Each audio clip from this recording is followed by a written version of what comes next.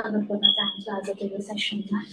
अनि साथसाथै सरलाई पनि एकदमै धन्यवाद र साथै उहाँलाई पनि स्वागत गर्न चाहन्छु।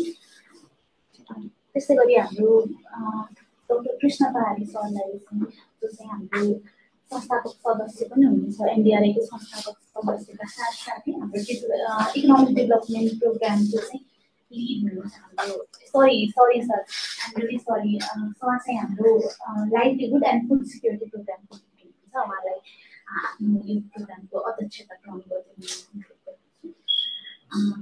त्यसै गरी म अब हाम्रो सम्प्रदायमा चाहिँ सानो ब्रिफ इन्ट्रोडक्सन म चाहिँ डाक्टर रामाचार्य, उहाँको चाहिँ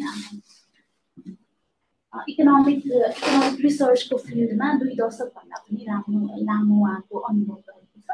साथसाथै उहाँले चाहिँ फेडरल गभर्मेन्ट इन क्यानाडामा चाहिँ क्यानाडियन लिभिङ स्ट्यान्डर्ड, क्यानाडाका मान्छेहरूको लिभिङ स्ट्यान्डर्ड बढाउनको लागि चाहिँ कसरी सकिन्छ भन्ने कुरामा उहाँले फोकस गरेर उहाँको रिसर्च अगाडि बढाउनु भएको छ। त्यसै गरी उहाँले चाहिँ युनिभर्सिटी अफ ओटावाबाट इकोनोमिक्समा PhD हासिल गर्नुभएको साथसाथै युनिभर्सिटी अफ ओटावामै नै उहाँले टिचिङ पनि गर्नुभएको छ। सँगै उहाँको चाहिँ एकदमै प्रेस्टिजियस जर्नलहरूमा पनि उहाँले पेपरहरू चाहिँ पब्लिस भएको छ र साथै उहाँको पेपर चाहिँ जर्नल अफ क्यानाडियन पब्लिक पोलिसीमा चाहिँ बेस्ट पेपरको रूपमा पनि अवार्ड भएको छ। सो यस्तो उहाँ जस्तो मान्छेलाई चाहिँ हाम्रो प्रोग्राममा वेलकम गर्न पाउँदा चाहिँ धेरै खुसी छु। सँगसँगै म आफू पनि इकोनोमिक्सको एक्सपिरियन्स भएको हुनाले चाहिँ यो प्रोग्राममा आफू पनि सामेल हुन पाउँदा चाहिँ मलाई एकदमै धेरै नै आजको प्रोग्रामबाट चाहिँ धेरै खुसी भएको छ। अब धेरै ढिला नगरिकन चाहिँ किनभने समय एकदमै कम भएको कारणले गर्दाखेरि चाहिँ मैले हाम्रो कृष्ण सरलाई चाहिँ कि स्पिकरहरू चाहिँ सानो परिचय दिनु। धन्यवाद। परिचय चाहिँ हाम्रो भइसक्यो। अनि हाम्रो मिन टाइम हाम्रो प्रोफेसर राजकुमार भट्टराई, यहाँलाई स्वागत छ। उहाँ NDRI को एकजना मेम्बर पनि हुनुहुन्छ। अनि पर्टिकुलरली अहिले भन्दाखेरि त्यो IDRC को त्यो प्रोजेक्ट चाहिँ उहाँले लिड गरिराख्नु भएको छ। अब हामीले हाम्रो बारेमा धेरै गफ गर्ने भने पनि हाम्रो डाक्टर आचार्यबाटै धेरै सुनौँ। त्यसो भएर the floor is yours, please. Okay. बोल्दा इङ्ग्लिस नेपाली मिसिन्छ होला है मेरो। इङ्ग्लिस मिसिन्छ होला, कहिलेकाहीँ न इङ्ग्लिस न नेपाली भएर कोड पाउन पनि टाइम लाग्छ होला मलाई। So you have to forgive me. Thank you very much kind introduction. अब म एक किसिमले नर्भस पनि छु, किनभने मैले नेपालमा चाहिँ इन पर्सन प्रेजेन्टेसन दिएको छैन। जेनरली नर्थ अमेरिकामा हामी उभिएर फाइटिङ मोडमा चाहिँ प्रेजेन्टेसन दिन्छौँ। अब यहाँ चाहिँ बसेर भलादी पाराले दिनु पाइयो त which is very nice. Nervous हुँदै पनि मेरो 2 जना चाहिँ 4 दशक अगाडिदेखिका साथीहरू हुनुहुन्छ कृष्ण पहाडी। त्यस कारण उहाँले धेरै राम्रो कुरो भन्नु म बारेमा, तर अलिकति मेरो साथी हो, अलिकति घटाएर बुझ्नु होला है। अनि रुद्र सुवालजी पनि मेरो धेरै पुरानो साथी र अब यो अर्गनाइज गर्नमा चाहिँ रुद्रजीले चाहिँ कन्ट्रिब्युट गर्नुभयो, कृष्णजीले कन्ट्रिब्युट गर्नुभयो। त्यसको लागि म धेरै आभारी छु र तपाईँहरू सबैले टाइम लिएर यहाँ सुन्न आउनुभएको छ, इन पर्सन अनलाइन आउनुभएकोमा म धेरै खुसी छु। र मेरो प्रेजेन्टेसनको टाइटल अलिकति चेन्ज भएको छ, अलिकति पोलाइट। म नेपाल छोडेको भएर अलिकति अफेन्सिभ एग्रेसिभ हुँदैन कि जस्तो लाग्यो। Still I might be offensive and aggressive. You have to forgive me. किनभने इकोनोमिस्टहरू जेनरली म चाहिँ त्यति सुगर कोट गरेर बोल्न जान्दिनँ। I say what I see. तैपनि अब आई विल ट्राई अलिकति त्यो भएर त्यो, तर मेटेरियल चाहिँ करिब त्यही हो, अलिकति ट्विस्ट गरिरहेको छु मैले है। अनि अडियन्सलाई पनि अलि इन्ट्रेस्ट होस् बढी भन्ने किसिमले। अब यसको टाइटल यही हो र यो चाहिँ मेरो विशुद्ध पर्सनल प्रोजेक्ट हो। यसमा मैले काम गरेको कुनै पनि अर्गनाइजेसनको कसरी यो तल जान डाउन हो कि कता हो?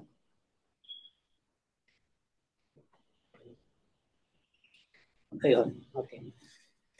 र रोड म्याप प्रेजेन्टेसन रोडम्याप यो कस्तो भने तपाईहरुलाई चाहिँ कुनै कुरामा स्पष्टीकरण सोध्नु पर्यो भने पछिसम्म नपुग्नु होला, तर अलि लामै क्वेसन हो भने पछि डिस्कसन गरौँ हैन। तर please any time interrupt me कुरो बुझिएन भने।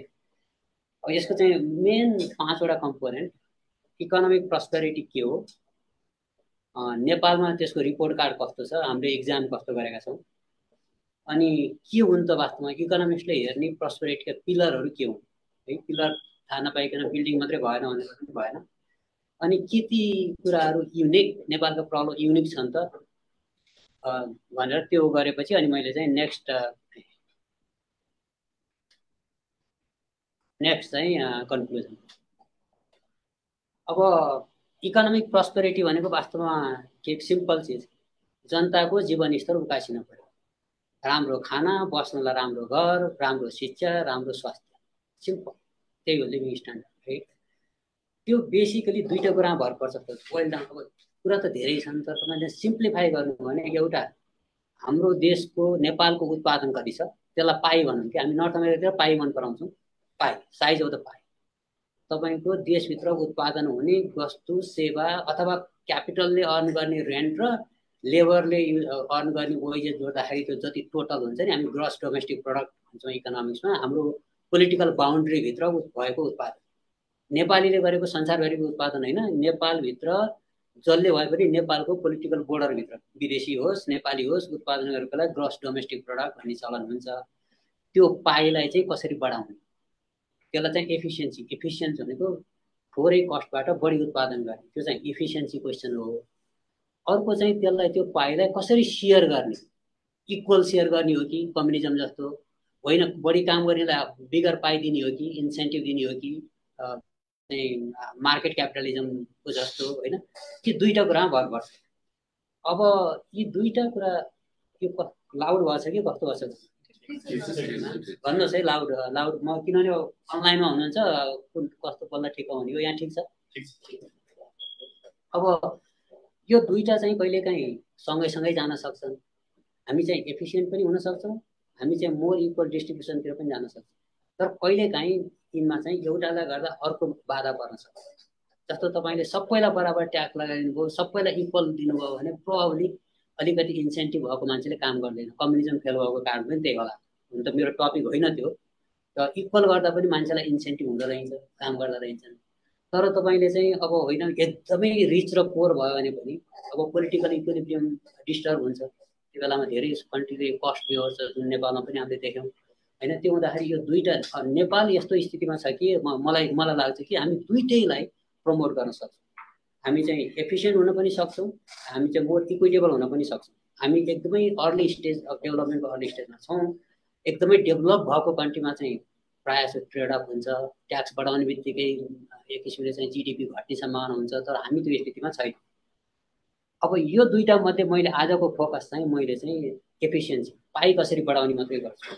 पाइको डिस्ट्रिब्युसनको बारेमा मैले केही पनि बोल्दिनँ आज, त्यो इम्पोर्टेन्ट छ तर मेरो टपिक होइन आज। नेपालमा डिस्ट्रिब्युसनका इस्युहरू छन्, त्यो अर्को वर्ष प्रेजेन्ट गरौँला। आज चाहिँ त्यो पाइ कसरी बढाउने, किनभने नेपालमा चाहिँ बरु डिस्ट्रिब्युसनको बारेमा धेरै कुरा भएको सुनिन्छ। यो पाइ बढाउने बारेमा चाहिँ मैले हुन त म चाहिँ अब कहिलेकाहीँ यसो क्याजुअल रिडर हुँ नेपालको, मैले देखिनँ क्या त्यो बारेमा चाहिँ कोर नेपालमा कसरी वस्तु तथा सेवाको उत्पादन कसरी बढाउने भन्ने बारेमा सोचिएको देखिएन। पोलिटिसियनहरूले पनि भोलि बिदा दिने भने पर्सि चाहिँ के अरे सुत्केरीलाई फ्री गरिदिने भन्छन्। न्युज हेरेको है मैले, त्यो कुरा इम्पोर्टेन्ट छन्, तर हाम्रो रिसोर्सेस लिमिट छ क्या। अर्थशास्त्रमा एउटा कुरो चाहिँ हामीले चाहिँ आइएमा पढ्दाखेरि अथवा तपाईँहरूले 11मा पढ्दाखेरि पढ्नुभएको कुरो त्यो कहिल्यै बिर्सन नहुने, 1 रुपियाँको वैकल्पिक उपयोग हुन्छ। त्यो रुपियाँ यस्तो ठाउँमा उपयोग गर्नुपर्छ कि त्यसले म्याक्सिमम रिटर्न दियोस्, अत्यधिक उत्पादकत्व दियोस्। त्यही हो नि हामीले पढेको, र त्यो चाहिँ असाध्यै इम्पोर्टेन्ट कुरो हो है। हामीले चाहिँ त्यो बिदा त दियौँ, तर त्यो बिदा बराबरको क्षति कहीँ अन्त भयो कि त्योभन्दा बढी क्षति, त्यो हो हेर्न पर्ने जस्तो लाग्छ। त्यसकारण मैले चाहिँ यो ग्रोथ बारेमा चाहिँ अलिकति कुरा गरौँ जस्तो लागेर मैले किन भनेको भने ग्रोथलाई डेलिभर गर्छ, यसले इम्प्लोइमेन्ट क्रिएट गर्छ, यसले रिसोर्सेसहरूलाई एफिसिएन्टली उपयोग गर्छ, यसले इकोनोमिक मोबिलिटी बढाउँछ। जस्तो तपाईँको चाहिँ ग्रोथ चाइना इन्डिया आज हेर्नु भने गरिबका छोराछोरी पनि धनी भएका छन्, तल्लो 20% का मान्छेहरू पल्लो 20% जाने सम्भावना अमेरिकामा प्रशस्त देखिन्छ, क्यानाडामा प्रशस्त देखिन्छ, किनभने त्यहाँ ग्रोथ छ, मान्छे एजुकेटेड छन्, एक किसिमको चाहिँ अपर्च्युनिटी छ। नेपालमा हेर्नु भने त्यो देखिँदैन खास। 20% को मान्छे पुस्तौँ पुस्ता तलको बटम 20% पर्याप्त रहेछ, किनभने न ग्रोथ छ, न काम पाइन्छ, न कुनै अपर्च्युनिटी छ है। त्यसकारण पिपल सोसाइटीलाई चोइसेस गर्छ। हेर्नुहोस् त हाम्रो जिडिपी चाहिँ डबल हुने हो भने कति स्कुल बनाउन सक्थ्यौँ होला, कति हस्पिटल बनाउन सक्थ्यौँ होला, कति बुढाबुढीलाई चाहिँ एक किसिमको चाहिँ आश्रम बनाउन सक्थ्यौँ होला। इट्स रियली कस्तो छ भने तपाईँले जब यो कुरो सोच्नुहुन्छ नि, अब त म त चाइना इन्डिया गएको छैन रिसेन्टली है, चाइना कहिले पनि गएको छैन, इन्डिया रिसेन्टली गएको छैन, तपाईँहरू जानुभयो भने थाहा पाउनु होला। ग्रोथले यति ट्रान्सफर्मेसन गर्छ कन्ट्रीको कि योभन्दा इम्पोर्टेन्ट कुरो अरू केही पनि होइन जस्तो लाग्छ मलाई। हाम्रो जस्तो पोर कन्ट्रीको लागि यो चाहिँ ऱ्याडिकल चेन्ज है, हामीले त्यो गर्न सक्ने हो भने ऱ्याडिकल चेन्ज हुन्छ है, हाम्रो वेलबिङ पनि धेरै माथि जान्छ। त्यसकारण मलाई चाहिँ त्यो प्रो इक्वालिटी पोलिसी, तपाईँको चाहिँ प्रो ग्रोथ पोलिसी चाहिँ प्रो इक्वालिटी पोलिसी पनि हुनसक्छ। गरिबलाई काम दियो होइन, उनीहरूलाई एउटा काम गरे मनी गर्व हुन्छ, उनीहरूको इन्कम हुन्छ, उनीहरूले छोराछोरी पढाउन सक्छन्। त्यसकारण यो मलाई चाहिँ मेजर प्रब्लम नेपालको के भने कन्ट्री स्ट्याग्नेटेड भयो, ग्रोथ भएन, त्यो हुँदाखेरि अपर्च्युनिटी कसैले नै पाएनन्, तल्लो वर्ग चाहिँ झन् तल्लो वर्गमा पऱ्यो भन्ने त्यो लाग्छ। त्यसकारण मेरो फोकस चाहिँ यसमा आज है। अनि कस्तो छ त हाम्रो रिपोर्ट कार्ड, जेनरली हामीले चाहिँ के हेर्छौँ भने इकोनोमिस्टहरूले हामीले त्यही जिडिपी हेर्छौँ। हेर्नुहोस् जिडिपीलाई बराबर बाँड्यो भने, बराबर त छैन तर बराबर सबै नेपालीले बराबर इन्कम पाउने भने हामी कहाँ छौँ त? जिडिपी आफैमा पर्फेक्ट मेजर होइन, त जिडिपीमा कैयौँ कुराहरू मिसिङ छन्, तर this is the best single indicator that you can use in the world. र वास्तवमा तपाईँले हेर्नुभयो भने वेल रिच कन्ट्री बाहेक अरू जुनसुकै कन्ट्रीमा पनि हाई जिडिपी भएको कन्ट्रीमा हाई सोसियल इन्डिकेटर छ, एजुकेसन राम्रो छ, शिक्षा राम्रो छ, सोसियल सेफ्टी नेट राम्रो छ। त्यसकारण वास्तवमा it is not to bad. GDP नाप्नु भने तपाईँले करिब करिब मान्छेको लिभिङ स्ट्यान्डर्ड नाप्नु भएको हुन्छ। त्यो आधारमा हेर्नु भने मैले यहाँ तपाईँलाई 30 वर्षको फरकमा नेपाल कहाँ थियो र हामी कहाँ थियौँ G7 के अरे 7 कन्ट्रीमा र अहिले कहाँ छौँ भन्ने हेर्नुभयो भने हाम्रो चाहिँ इन्कम 4,700 5,000 भन्नु न है छ, अनि हाम्रो सबभन्दा कम छ। त्यसलाई मैले नेपालले उत्पादन गरेको वर्षभरिको उत्पादन गरेकोलाई नेपाली पपुलेसनले भाग गरे। त्यस्तै अरू कन्ट्रीलाई गर्दा तपाईँले हेर्नु यो चाहिँ यो ब्लू डट चाहिँ 1992 30 वर्ष अगाडि हो, अनि त्यो बार रातो बार चाहिँ 2022 मा हो। अरू हेर्नुहोस् त करिब करिब चाइना हेर्नुहोस्, इन्डिया हेर्नुहोस्, कुनै पनि हामीभन्दा त्यति फरक थिएनन् 30 वर्ष अगाडि।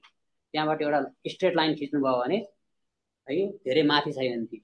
श्रीलङ्काले माथि छ, भुटान माथि छ, तर अनि पाकिस्तान माथि थियो, तर अहिले हेर्नुभयो भने धेरै कन्ट्रीले हाम्रो पछाडि छोडिसके, स्पेसली हाम्रो नेबरले हामीलाई पछाडि छोडिसके। र यहाँनिर चाहिँ यो पिपिपी भन्छौँ हामी, पिपिपी यो यसले के भनेको छ भने जस्तो तपाईँले अमेरिकन डलर ल्याएर साट्नुभयो भने अमेरिकी डलरमा हाम्रो इन्कम चाहिँ 1400 छ अमेरिकी डलरमै गयो, तर यो पिपिपीमा पर्चेजिङ पावर प्यारिटी भन्छौँ, यसमा चाहिँ 5000 जति छ। कारण के हो भने तपाईँले $1 अमेरिकी डलर ल्याएर ब्याङ्कमा साट्नु भने 133 रुपियाँ दिन्छ, तर त्यो 133 रुपियाँले तपाईँले नेपालमा अमेरिकामा $1 भन्दा बढी कुरो किन्न सक्नुहुन्छ। त्यो बढी कुरो किन्न सक्नेलाई चाहिँ 3 नम्बर बनाइदियो, 3 टाइम्स बढी किन्न सकिन्छ अरे क्या एक किसिमले।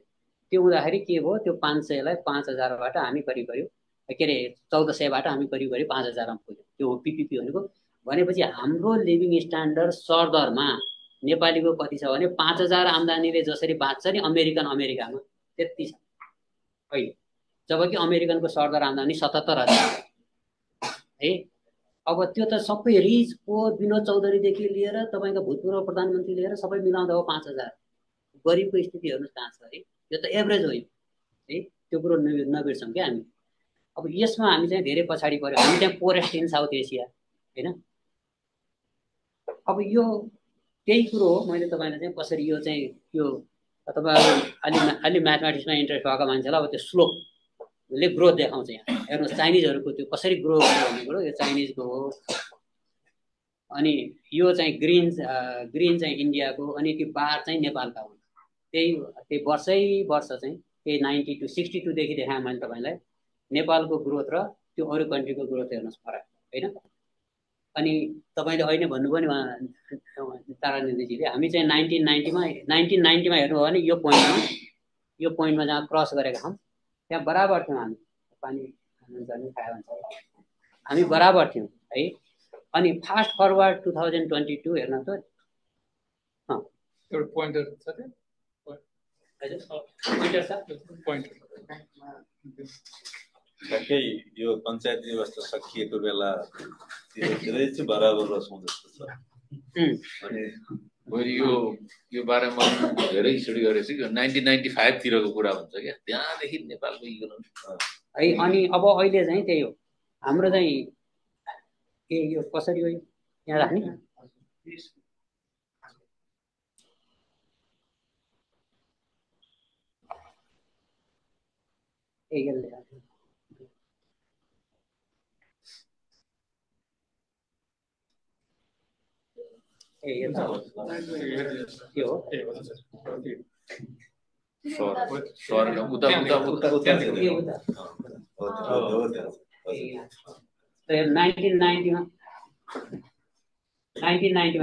हामी बराबर जस्तो छौं है त्यसपछि इन्डियनहरु चाहिँ यसरी ग्रो गरे त्यो ग्रोथ रेट हाई छ हाम्रो भन्दा हाम्रो चाहिँ सरदरमा ग्रोथै छैन जस्तो स्लाइडली त्यसै चाइनिजहरुको चाहिँ र्यापिड क्लाइम है अब अहिले त हामी चाहिँ करिब दुईटा नेपाली बराबर एउटा इन्डियनको आम्दानी छ सरदरमा अनि 20 इन्डियन 23% चाहिने भनेपछि 4 वटा 5 जना नेपाली बराबर 4 जना भनौं न बराबर एउटा 5 जना 4 5 जना बराबर एउटा चाहिने नेपाली बराबर एउटा चाइनिजको इन्कम छ है अनि यो मैले के गरे यो भन्दाखेरि अनि हाम्रो ग्रोथ कस्तो भयो त 1962 देखि 10 वर्षको ग्रोथलाई एभरेज बनाए किनभने ग्रोथ चाहिँ इरेटिक हुन्छ तपाईले 1 वर्ष 2 वर्षको ग्रोथ हेरेर चाहिँ विकास भयो भन्ने हैन त्यो कन्टिन्युअस प्रोसेस हो है कमसेकम 5 वर्ष 6 वर्षसम्म त्यो ग्रोथ नहेरिकन भन्न सकिँदैन यहाँ अब 1 वर्ष ग्रोथ भयो भने हामीले यो गर्यौं हुन्छन् होला है तर त्यो के भने वर्ष नै बढ्दै जानु पर्यो नि त्यो त कन्सिस्टेन्ट हुनु पर्यो अब एउटा प्रोजेक्ट ठुलो प्रोजेक्ट सक्नु भने 1 वर्ष जीडीपी घट्दै जान्छ अनि अर्को वर्ष त्यही घट्दै फेरि बढ्न पर्यो नि बढ्नलाई त अनि यो त्यसकारण एभरेज अथवा 3 वर्ष 4 वर्षको एभरेज लिने चलन हुन्छ माथिको चाहिँ चाइनिजहरुको हेर्नु तिनीहरुको चाहिँ 9% 10% पर क्यापिटा प्रति व्यक्ति आम्दानी बढेको है चाइनिजहरुको चाहिँ अहिले चाहिँ अब तल आउन थाल्यो देख्नु भयो यहाँ उनीहरु तल आछन् इन्डियनहरुले चाहिँ भेट्न खोजिरहेछन् अझ मैले लास्ट 5 वर्ष गरे भने इन्डियनहरु अझ क्लोज छन् भनेपछि इन्डियन इकोनोमीले पिकअप गरेको छ र्यापिडली है चाइनिजको ग्रोथ चाइनिजको चाहिँ अब खसेको ग्रोथ र इन्डियनहरुको र्यापिडली राइजिङ ग्रोथ चाहिँ करिब कन्भर्ज गर्दैछ अब हाम्रो ग्रोथ चाहिँ यो है कन्टिन्युअसली हामी चाहिँ उनीहरुभन्दा तल छौं अनि यसो हेर्नु हो भने नेपालको प्रति व्यक्ति यो कति वर्ष भयो यहाँ 20 वर्ष कति 60 वर्ष हैन यो 60 वर्षमा नेपालको प्रति वर्ष ग्रोथ 3% अनि हामीलाई ग्रो गर्न डबल हुनलाई इन्कम 24 वर्ष लाग्यो एउटा मान्छेको वर्किङ लाइफ चाहिँ 30 इयर्स हुन्छ भनेपछि मेरो बाको पालादेखि मेरो पालामा आउँदा डबल हो इन्कम इन्डियनको चाहिँ 16 वर्षमा भनेपछि उनीहरुको डबल उनीहरुको 16 त्यहाँ 16 32 भनौं न उनीहरुलाई 16 वर्ष लाग्छ भनेपछि उनीहरुको ट्वाइस है हाम्रो चाहिँ एक जेनेरेसन मात्रै लाग्यो उनीहरुको चाहिँ आधा जेनेरेसन पनि लागेन एक किसिम चाइनिजहरुको त के भने तपाईको चाहिँ 1/3 जेनेरेसन पनि लाग्यो उनीहरु 9 वर्षमा डबल भयो किनभने उनीहरु 8% ले बढेका छन् 10 वर्ष 30 60 वर्षको ग्रोथ एभरेज सरी 30 वर्षको मैले एभरेज लिँदाखेरि 92 देखि त्यो दिँदाखेरि इन्डियनहरुको 4.6 हामी 3.1 अब यो 4.6 र 3.1 त धेरै फरक छैन भन्नु होला तपाईहरुले गएर कसैले जीडीपी चाहिँ मेक्सिको र यूएस को राख्नु भयो भने मेक्सिको र यूएस को ग्रोथ चाहिँ लास्ट 60 इयर्स हेर्नु भने जम्मा 0.5% एकको आधा पर्सेन्टले फरक छ तर सिचुएसन कति फरक छ हेर्नु 0.5% ले 60 वर्षको कम्पाउन्ड इन्ट्रेस्ट भन्ने थाहा छ नि कम्पाउन्ड इन्ट्रेस्ट म्याजिकल पनि छ यो ट्र्याजिक पनि छ हामीले गर्न सक्यो भने म्याजिकल छ एकपछि अर्को ग्रोथ यो त कम्पाउन्ड ग्रोथ हो नि त बढ्दै जानु पर्यो तर अब ल्यागिङ भयो भने त्यो 0.5% ले पनि कति फरक पार्छ है अब कालान्तरमा चाहिँ त्यस्तो नहोस् गड फरबिड हामी चाहिँ त्यो स्थितिमा पुग्यौं कि मेक्सिको र यूएस को स्थितिमा भन्ने देखिन्छ त्यो 1% ग्रोथ रेट डिफरेन्स पनि धेरै हो तर वास्तवमा तपाईले रिसेन्टमा हेर्नु भने त हामी 1% भन्दा धेरै उसमा चाहिँ हामी ल्याग गरिरहेका छौं त्यो हो हाम्रो रिपोर्ट कार्ड अब त्यसलाई ए प्लस दिनुहोस् हैन एफ दिनुहोस् अब तपाईहरुको आफ्नो उसमा एनी क्वेशन केही डाटा सम्बन्धी केही छ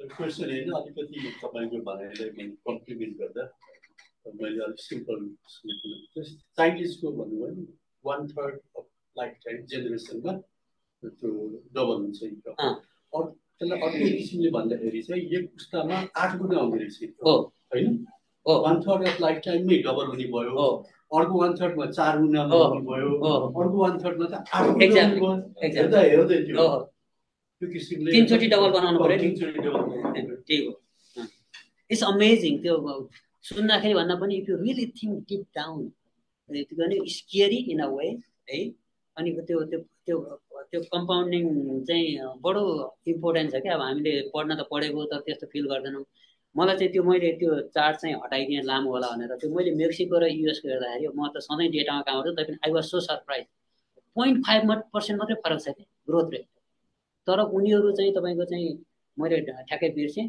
उनीहरू 40 वर्ष अगाडि अमेरिकनको एउटा मेक्सिकनको चाहिँ 20% इन्कम थियो अहिले 15% पनि छैन त्यो डिफरेन्स चाहिँ 0.5% मात्रै हो है अब उनीहरूको स्थिति त्यस्तो छ होइन अब त्यति फरक पर्दो रहेछ क्या त्यो कन्टिन्युअस त्यो लङ रेन्जमा गएपछि तर एउटा सानो प्रश्न मन लाग्छ त्यही राख्नलाई डेटाकै विषयमा डिस्टर्ब त हुँदैन होला नि हजुर हुँदैन प्लिज धन्यवाद राम सरलाई अहिलेसम्म देखाउनु भएकोमा यो मलाई चाहिँ यो के अरे हाम्रो नेपाली रुपियाँ अनि युएस डलर र पिपिपी डलरमा जुन कम्पेयर गर्ने चलन छ नि हाम्रो अब नेपाली रुपियाँमा त कम्पेयर गर्नै मिलेन अरू कसैले गर्दैनन् हाम्रो आफ्नो मात्रै भयो अनि युएस डलरमा कम्पेयर गर्दाखेरि जहिले पनि धोका हुन्छ अघि सरले भनिहाल्नुभयो अमेरिकी डलर र हाम्रो पैसा तुलना गर्दा मिल्दैन कस्ट अफ लिभिङ मिल्दैन भने अहिले त्यो पिपिपीमा पनि त्यही समस्या देखिया छ क्या एसिया पेसिफिकको पिपिपीको सेन्ट्रल पोइन्ट भनेको हङकङ हो अहिले पनि हजुरको है हङकङको मूल्यलाई हामीले हाम्रो मूल्यसँग तुलना गर्दाखेरि कति 35-36-37 रुपियाँको हाराहारीमा तलमाथि घुम्छ अहिले युएस डलरसँग कन्भर्ट गर्दा 3.4 जति आउँछ गएर त्यही रेसियोले गुणा गर्ने अथवा भाग गर्ने हो त्यो 1400लाई 3.4 ले गुणा गरेरै सरले त्यो 4700 पनि निकाल्नु भयो यो सेन्टर चेन्ज गर्नुपर्छ भन्ने लाग्दैन सरलाई हङकङसँगै हामीले तुलना गरेर बस्ने हो कि अलि दिल्लीतिर आउने हो कि अथवा अरू कुनै हैन अथवा एभरेज गर्ने चलन गर्ने हो कि यो पिपिपीमा पनि समस्या देख्छु क्या म त कम्पेयर गर्दाखेरि अहिले यति राखेँ मैले सर ल हुन्छ होइन मलाई त्यो टेक्निकल एस्पेक्ट चाहिँ थाहा थिएन तपाईँले यो गर्नुभयो धन्यवाद अब यो कस्तो छ भने वर्ल्ड ब्याङ्कले चाहिँ एकदमै मोनिटर गर्छ यी कुराहरू होइन अनि उनीहरूले बेला बेला रिभाइज गर्छन् त्यो जरुरी पर्यो भने अब मैले यसमा चाहिँ मेरो आफ्नो स्किल मेरो आफ्नो चाहिँ फिल्ड नभएको हो र मैले वर्ल्ड ब्याङ्कको डेटा युज गरेको त्यही 3.4 3.5 त्यस्तै छ सरदरमा र यसो हेर्दाखेरि मलाई वास्तवमा रिजनेबलै लाग्छ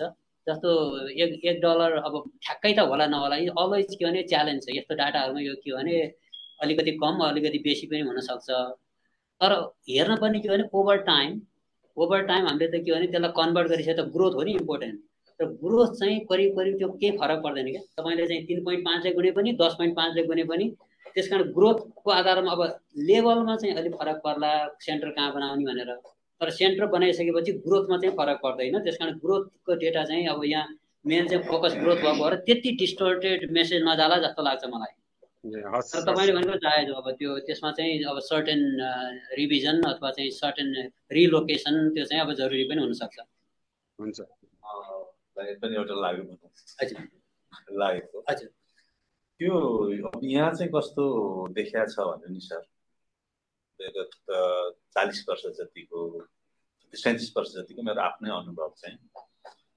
म गाउँको तेह्रथुम हो अनि म यहाँ काठमाडौँमा आउँदाखेरि चाहिँ 150 रुपियाँमा एउटा कोठा ठुलो कोठा पाउँथेँ बस्नलाई अनि सबै कुराहरू यहाँको खर्च कलेजको फिस यता सबै गर्दाखेरि चाहिँ 600 जति भयो भनेदेखि 42-43 सालको कुरा 600 जति भयो भने चाहिँ यहाँ कोठा भाडा तिर्न खाना ओर्न जति सबै पुग्थ्यो अनि अब 12 छक्का 72 7,200 जति भयो भनेदेखि चाहिँ एउटा किसानको छोरो काठमाडौँमा आएर बस्न पढ्न गर्न सक्थ्यो त्यो 7,200 का लागि मेरो गाउँ तेर्थमा चाहिँ 2टा भैँसी बेच्यो भनेदेखि पुग्थ्यो अनि पछि मैले एउटा यतिकै इन्टरभ्यू हेरेको थिएँ यो 73-74 सालतिर अझ भयो अब त्यही ठाउँको मेरै गाउँको एउटा किसानले काठमाडौँमा पढाउनु पर्यो भनेदेखि चाहिँ अब अहिले चाहिँ के भएछ भने 1,22,000 जति पर्ने भएछ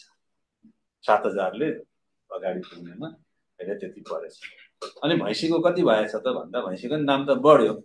त्यतिखेर 38-39,000 पाइने भैँसी अहिले चाहिँ त्यही जातको त्यही लोकालिटीमा पाउनेको चाहिँ 40,000 जतिमा पाउने भयो भने जम्मा 80,000 चाहिँ किसानको आम्दानी भयो।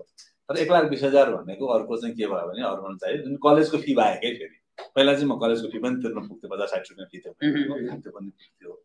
किन भन्न खोजेँ यो अर्बन र रुरल प्राइसको जुन किसिमको इन्डेक्सको डिफरेन्सेस छ उतातिर पनि यस्तै धेरै डिस्प्यारिटी हुन्छ कि न्यारो हुन्छ कि के हुन्छ होला जस्तो त्यो चाहिँ न्यारो हुन्छ। अब फरक त अलिकति हुने भयो। विभिन्न कमोडिटीको प्राइस चाहिँ डिफ्रेन्ट गतिमा डिफ्रेन्ट स्टेटमा चेन्ज हुनसक्छ। अब यहाँ चाहिँ अब मेरो वास्तवमा यो टपिक त आजको मतलब टपिक होइन। मलाई चाहिँ रेमिटेन्सको ठुलो हात छ यसमा जस्तो लाग्छ। अब अरू कुरा पनि होला नि, पोलिसी फेलियर पनि होला नि, अथवा चाहिँ गाई भैँसीको चाहिँ डिमान्ड घटेको कारण पनि हुनसक्छ, अथवा बाहिरबाट सप्लाई हुने पनि हुनसक्छ। यहाँ मुख्य कुरो के छ भने तपाईँको चाहिँ यो रेमिटेन्सले गर्दाखेरि चाहिँ जुन ट्रेडेड छैनन् नि तिनको सामान बेपत्ता बढ्यो। जस्तो शिक्षा, एजुकेसन, प्राइभेट बेपत्ता बढ्यो है, किनभने त्यो बाहिरबाट ल्याउन सकिँदैन। मान्छेको आम्दानी बढ्यो, कसरी पढाउने, राम्रो पढाउने, त्यही अब डिमान्ड त यही हुने भयो नि। न चाइनिजले आएर चाइनिज इन्डियन सामान त होइन, अरू सामान बरु रिजनेबल रेटले बढेका होलान्। जुन ट्रेडेड गर्न सकिन्न त्यो बढ्यो क्या बढी है। त्यस कारण चाहिँ रेमिटेन्सको पनि हात छ जस्तो लाग्छ मलाई। अब त्यो ऱ्यापिड अर्बनाइजेसन अब त्यो होइन विभिन्न कारण होला नि प्राइस डिफ्रेन्सेसका। तर यहाँ चाहिँ कस्तो भने त्यो प्राइस चेन्जले पनि रिडिस्ट्रिब्युसन गर्यो क्या। एक किसिमले चाहिँ तपाईँको चाहिँ रुरलमा बस्ने मान्छेहरूलाई चाहिँ त्यही आम्दानी हुँदाहुँदै पनि उनीहरूको चाहिँ रियल आम्दानी भयो। जस्तो यो डाटामा चाहिँ इन्फ्लेसन हामीले लिँदैन। कहीँ पनि इकोनोमिक्समा डेटा कम्पेयर गर्दा इन्फ्लेसनलाई तपाईँ जुन भन्नुभयो त्यो चाहिँ हामी टेकआउट गर्छौँ। यो चाहिँ के भने रियल त्यो मार्केटमा जति तिरिन्छ त्यसलाई चाहिँ कमोडिटीले भाग गरेपछि आउने त्यो कम्पेयर गर्ने हामीले। तर इन्फ्लेसनको चाहिँ आफ्नै रोल त्यो रिडिस्ट्रिब्युसन गर्छ। त्यसलाई मैले अहिले छुट्याएँ, बरु पछि हामी बहस गरौँ। अब यो के हो त त्यसो भए ग्रोथको पिलरहरू के हुन्, के भयो टाइम त मेरो सकिन्ला है। अब ग्रोथको कसरी हेर्ने त भन्दा ग्रोथ वास्तवमा चमत्कार केही पनि छैन, यति सिम्पल छ ग्रोथको लागि। किनै 5वटा पिलर हुने हेर्नुहोस् है। अझ मैले यसलाई 4वटा राखेका नि, लेबर, ह्युमन क्यापिटल भनेको कति एजुकेटेड छौँ हामी, काम गर्ने मान्छे कति छन्, हामीसँग फिजिकल क्यापिटल भनेको बाटो घाटो स्कुल नेटवर्क भनौँ न यी कति छन् होइन, खानेपानी संरचना, अनि हाम्रो नेचुरल रिसोर्सेस के हो, र हामी कति स्मार्ट छौँ भनेको कुरा। कुनै पनि इनपुटलाई आउटपुटमा परिणत गर्न हामी कति जान्ने छौँ, प्रोडक्टिभिटी होइन। मैले 1 घन्टामा चाहिँ 10 कप कफी उत्पादन गर्न सक्छु कि 12 कप कि 25 कप कि जति उत्पादन गर्यो त्यति बढी प्रोडक्टिभ। यति 5वटा चिज जुन विकास हुनलाई चाहिने, योभन्दा बढी केही पनि चाहिँदैन है। अब यो मध्ये लेबर हेर्नुहोस्। अब हाम्रो लेबर मैले भन्नै पर्दैन तपाईँलाई, भएका सबै युथहरू बाहिर छन्, कोही पढ्न गएका छन्, कोही काम गर्न गएका छन्। जिडिपी भन्यो भने हामीले जिडिपी त यहाँभित्र उत्पादन गर्नु पऱ्यो है। अब त्यो हामी सबै बाहिर छौँ। मैले अहिले चाहिँ यो तथ्याङ्क अहिलेको के अरे उसमा अहिलेको के पपुलेसन सेन्सस होइन त्यो गर्दाखेरि यसो त्यो क्यालकुलेटर गर्दाखेरि 25 देखि 45 वर्षको एटलिस्ट 26% मान्छे यहाँ छैन। अझ बढी होला, यो चाहिँ अन्डर एस्टिमेट हो है त्यो। अनि जिडिपी त तपाईँहरूलाई थाहा छ 22% बाहिर आउँछ हाम्रो जिडिपी। अनि वास्तवमा यो 22% तपाईँले मेरो पहिलो चार्ट छ नि त्यसमा लगेर राख्नुभयो भने पनि हामी अझै साउथ इस्ट एसियामा सबभन्दा पोर हौँ है यो राख्दाखेरि पनि है। त्यस कारण स्थिति त्यो छ। हाम्रा लेबरहरू सबै बाहिर छन्। त्यही हुँदा हुँदै पनि त्यो 55% चाहिँ सबसिस्टेन्ट वर्कर्स एग्रिकल्चरमै काम गर्छन् बिचरा। कम भनौँ त कम्पनीमा काम गर्ने, अर्गनाइज सेक्टरमा काम गर्ने, त्यत्रा मान्छे छोडेर गए भए त यहाँ बस्नेलाई त काम हुन पर्थ्यो नि, त्यो पनि छैन होइन। किनभने यहाँ हुनेलाई त बढी अपर्च्युनिटी भयो नि त, किसिमले वेज बढ्न पर्ने, उनीहरूको लिभिङ स्ट्यान्डर्ड बढ्न पर्ने, त्यो पनि छैन है। अनि त्यो भयो लेबर पार्ट। अब हाम्रो एजुकेसन हेर्नुहोस्, यो पहिलो चार्ट चाहिँ यो चाहिँ लेबर फोर्स सर्वेबाट पुरानो हो, मैले नयाँ पाइनँ, नयाँ भएपछि मलाई प्लिज भन्नु होला। अनि हामीले यो हेर्दाखेरि चाहिँ 4/5 of the workers have less than secondary education. तपाईँको पहिलो चार्ट 52% र 27, 52, 9, 9, 79, अलमोस्ट 80% मान्छे चाहिँ हाम्रो सेकेन्डरी एजुकेसनमा तल छन्। वर्किङ एज पपुलेसन है तपाईँको 15 वर्षभन्दा माथिका। अनि यतापट्टि जानुभयो भने जम्मा 21% हामीसँग सेकेन्डरी स्कुल अथवा माथि छ। यो साह्रै लो हो है। अब अब क्वालिटीको त कुरै नगरौँ, अब त्यो अर्को डिफ्रेन्ट टपिक भयो। अनि अब यसो हेरौँ हामी अब इन्डियन र चाइनिजसँग तुलना गरौँ हैन। तुलना गर्दाखेरि 2002 र 2022 हेर्नुहोस् त। यो 2002मा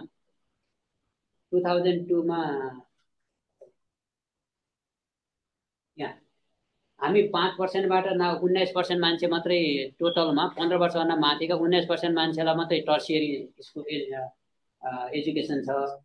हेर्नुहोस् त चाइनिजहरूको 64 है, तिनीहरू कति 13बाट 64 पुगे, इन्डियनहरू 18बाट 10बाट 34 पुगे।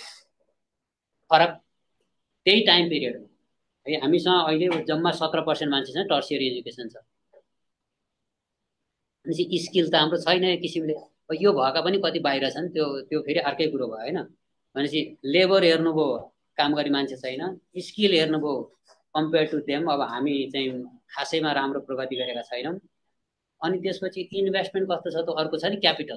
थर्ड फोर्थ त क्यापिटल हो। अब क्यापिटल हेर्नु हाम्रो लगानी, यो पब्लिक क्यापिटल इज भेरी लो। अब तपाईँले चाहिँ विकास बजेट भर्न भन्नुहुन्छ नि, बाटो घाटो पुल स्कुल, त्यो चाहिँ पब्लिक क्यापिटल हो, पब्लिक इन्भेस्टमेन्ट। त्यसपछि तपाईँ हामीले गर्ने इन्भेस्टमेन्ट, बिजनेसम्यानले गर्ने इन्भेस्टमेन्ट प्राइभेट इन्भेस्टमेन्ट हो। पब्लिक इन्भेस्टमेन्ट एकदमै कम छ। सबै तपाईँको चाहिँ साधारण खर्चमा जान्छ। तर अचम्म के छ भने त्यत्रो खर्च गर्दा पनि हामीसँग केपेबल गभर्नमेन्ट छैन जस्तो लाग्छ क्या। स्कुल लथालिङ्ग छन्, पब्लिक हेल्थ लथालिङ्ग छ, मालपोत कार्यालय लथालिङ्ग छ हैन। त्यत्रो खर्च भए त अलिक कम्पिटेन्ट, अलिक केपेबल गभर्नमेन्ट हुनु पर्यो नि, हामीसँग त्यो पनि छैन क्या है। अनि प्राइभेट सेभिङ धेरै जस्तो तपाईँको चाहिँ वेल्थ ट्रान्सफर गर्न, मैले जग्गा बेचेँ, तपाईँले जग्गा किन्नुभयो, मैले त पैसा बनाएँ, तर त्यो त देशभरिकै जोड्नु भयो भने त प्लस माइनस जिरो। त्यसले त उत्पादन त बढेन। तपाईँ धनी हुनुभयो, म धनी भएँ, अर्को धनी भयो, तर प्लस माइनस उयो ट्रान्सफर मात्रै भयो वेल्थ। त्यो जग्गाले न बढी उब्जनी गरेको छ, न त्यसमा अर्को राम्रो हामीले बिल्डिङ बनाएका छौँ, न त्यसको प्रयोजनमा कुनै उपलब्धि थपेका छौँ। भनेपछि त्यो त ट्रान्सफर मात्रै हो हैन। त्यो भयो प्राइभेट सेभिङ। अनि बाँकी रहेको पनि के भन्छ भने तपाईँको डुप्लिकेट। अब गाउँमा जानुभयो भने राम्रा स्कुलका बिल्डिङ छन् अथवा थिए 5 वर्ष अगाडि, अहिले त्यहीँनिर बोर्डिङ छ। त्यो स्कुल रित्तो छ हेर्नुहोस्, त्यत्रो रिसोर्स राख्यौँ हामीले हैन। म कास्कीमा जन्मेको, कास्कीको गाउँमा गएँ, कृष्णजीलाई पनि थाहा होला, माथि ब्युटिफुल घर, 3 तले 4 तले घर छन्, बाटो पुगेको छ, बहने मान्छे छैन। त्यो बाटो कसले मेन्टेन गर्ने हो, त्यहाँ गएर को बस्ने हो त्यो 3 तले घरमा। बुढाबुढी बहलान्, त्यो बाहिर गएको छोराबुहारी आएर त्यो 3 तले घरमा माथि उक्लनै गाह्रो मान्छन् हैन। त्यो त एक किसिमले रिसोर्सेसको वेस्ट हो क्या, दुरुपयोग। त्यसलाई कहीँ अलिक उत्पादनशील क्षेत्रमा लगाउनु पाएको भए व्यक्तिको दोष होइन यो, किनभने पोलिसी मिस्टेकले हामी त्यस्तो गरिरहेका हुँला क्या, कुनै न कुनै कारण। अब त्यो हुँदाखेरि तर यहाँ हेर्नुहोस् वेदर के छ भने अहिले तपाईँले ग्रोथ हामी कति तल थियौँ भने देख्नुभयो। अहिले हेर्नुहोस् त वास्तवमा लास्ट यहाँ हेर्नुहोस् त हाम्रो इन्भेस्टमेन्ट यसो हेर्नु हो भने हामी इन्डियनभन्दा माथि इन्भेस्ट गरेका छौँ है लास्ट 10 वर्षमा है। तर ग्रोथ देख्नु भने हामी तल छौँ। भनेको हामीले यो चाहिँ ऋण लिन थाल्यौँ, हामीसँग सेभिङ छैन। म अहिले देखाउँछु तपाईँलाई, ऋण ल्याउन थाल्यौँ। त्यो ऋण हामीले चाहिँ मेरो विचारमा चाहिँ प्रफिटेबल इन्भेस्टमेन्ट गरेनौँ, हामीले खानामा प्रयोग गर्यौँ। इन्डियनभन्दा हाम्रो इन्भेस्टमेन्ट बढी देखिन्छ, तर ग्रोथ हाम्रो कम छ। भने हामी चाहिँ यति इनएफिसियन्ट भयौँ कि हाम्रो यहाँ मैले यसो हिसाब गर्दाखेरि मैले यहाँ राखिनँ त्यो स्लाइड, हामी चाहिँ 60% इनएफिसियन्ट रहेछौँ इन्डियनभन्दा, किनभने इन्भेस्टमेन्ट बढी गर्छौँ हामी, हाम्रो उत्पादन चाहिँ छैन है। यो हेर्नुहोस् है, यो हामीले उत्पादन गरेको मात्रै कति खान्छौँ भन्ने हो। हेर्नुहोस् त यो चाइनिजहरूको तिनीहरू कति सेभ गर्छन् देख्नुभयो, तिनीहरू चाहिँ हाफ जति सेभ गर्छन्। यो उत्पादन गरेको यो कन्सप्सन यिनीहरूको खालि 60% पनि छैन। इन्डियनहरूको कति हो, यो इन्डियनहरूको 70%, हामी 90%। हाम्रो देशभित्र उत्पादन भएको 90% खानामै खर्च हुन्छ, बाँकी 10% सेभिङ हुन्छ। अनि बाहिरबाट आएको पैसाले अलिकति इन्भेस्ट गर्छौँ हामी, किनभने यहाँको त धेरै बाँकी नै छैन। अनि त्यसमा लोन लिएर खर्च गर्ने त्यो चलन छ। भनेपछि अब सेभिङ नै नभएपछि, इन्भेस्टमेन्ट नै नभएपछि कसरी पुँजी निर्माण हुन्छ हैन। त्यो भयो नेचुरल रिसोर्सेस है। अब मैले चाहिँ लास्टमा एउटा क्वेसन पोज गरेँ क्या, मसँग आन्सर छैन। तपाईँहरूले why can not V M for 26 million tourist a year and work for it. 26 million tourist, हामी जति पपुलेसन छौँ त्यति टुरिस्ट ल्याएर आफ्नो पपुलेसनमा धेरै टुरिस्ट ल्याउने कन्ट्री छन्, वर्ल्डमा धेरै छन्। हामी किन गर्न नसक्ने हैन। नेपालको लिमिटेसन के अरे ती क्यामेरामा देख्छु ल टुरिस्ट इयर भन्यो अरे ब्यानर बनाए ट्रकमा टाँसे बाटोघाटो छैन जहाँ गाउँ त्यहाँ पानी पिउनु छैन मैले चाहिँ नेपाल त नराम्रो भनेको नि तर रियालिटी क्या बाहिरको मान्छेले आउँदा देख्ने त त्यो हो नि बाटोघाटो हुन पर्यो सुरक्षामा एक किसिमको चाहिँ तपाईँको चाहिँ सब त्यसै आउँदैनन् क्या टुरिस्ट त्यो ब्यानरले मात्रै आउने होइन एक किसिमले हेर्दा धन्न यति आउँछन् भन्नु न है अनि आए भने लामो समय बस्ने आउनु पर्यो नि हामीले ठाउँ ठाउँमा ट्र्याप थाप्नु पर्यो तिनीलाई पैसा खर्च गर्ने होइन ट्र्याप भनेको बिजनेस प्रमोट गर्ने किसिमको चाहिँ त्यो आइडिया हुनु पर्यो तिनीलाई खर्च गरौँ लाग्ने बनाउनु पर्यो क्या होइन त्यो गर्नु पर्यो नत्र जान्छन् तपाईँको चाहिँ एक दिनभरि घुम्छन् आएर होटलमा बस्छन् फर्केर जान्छन् होटलमा त 70% त बाहिरै आएको सामान छ अनि भ्यालु एडेड कन्टेन्टलाई केही पनि भएन त्यसरी क्रिएटिभ रूपले सोच्नु पर्यो क्या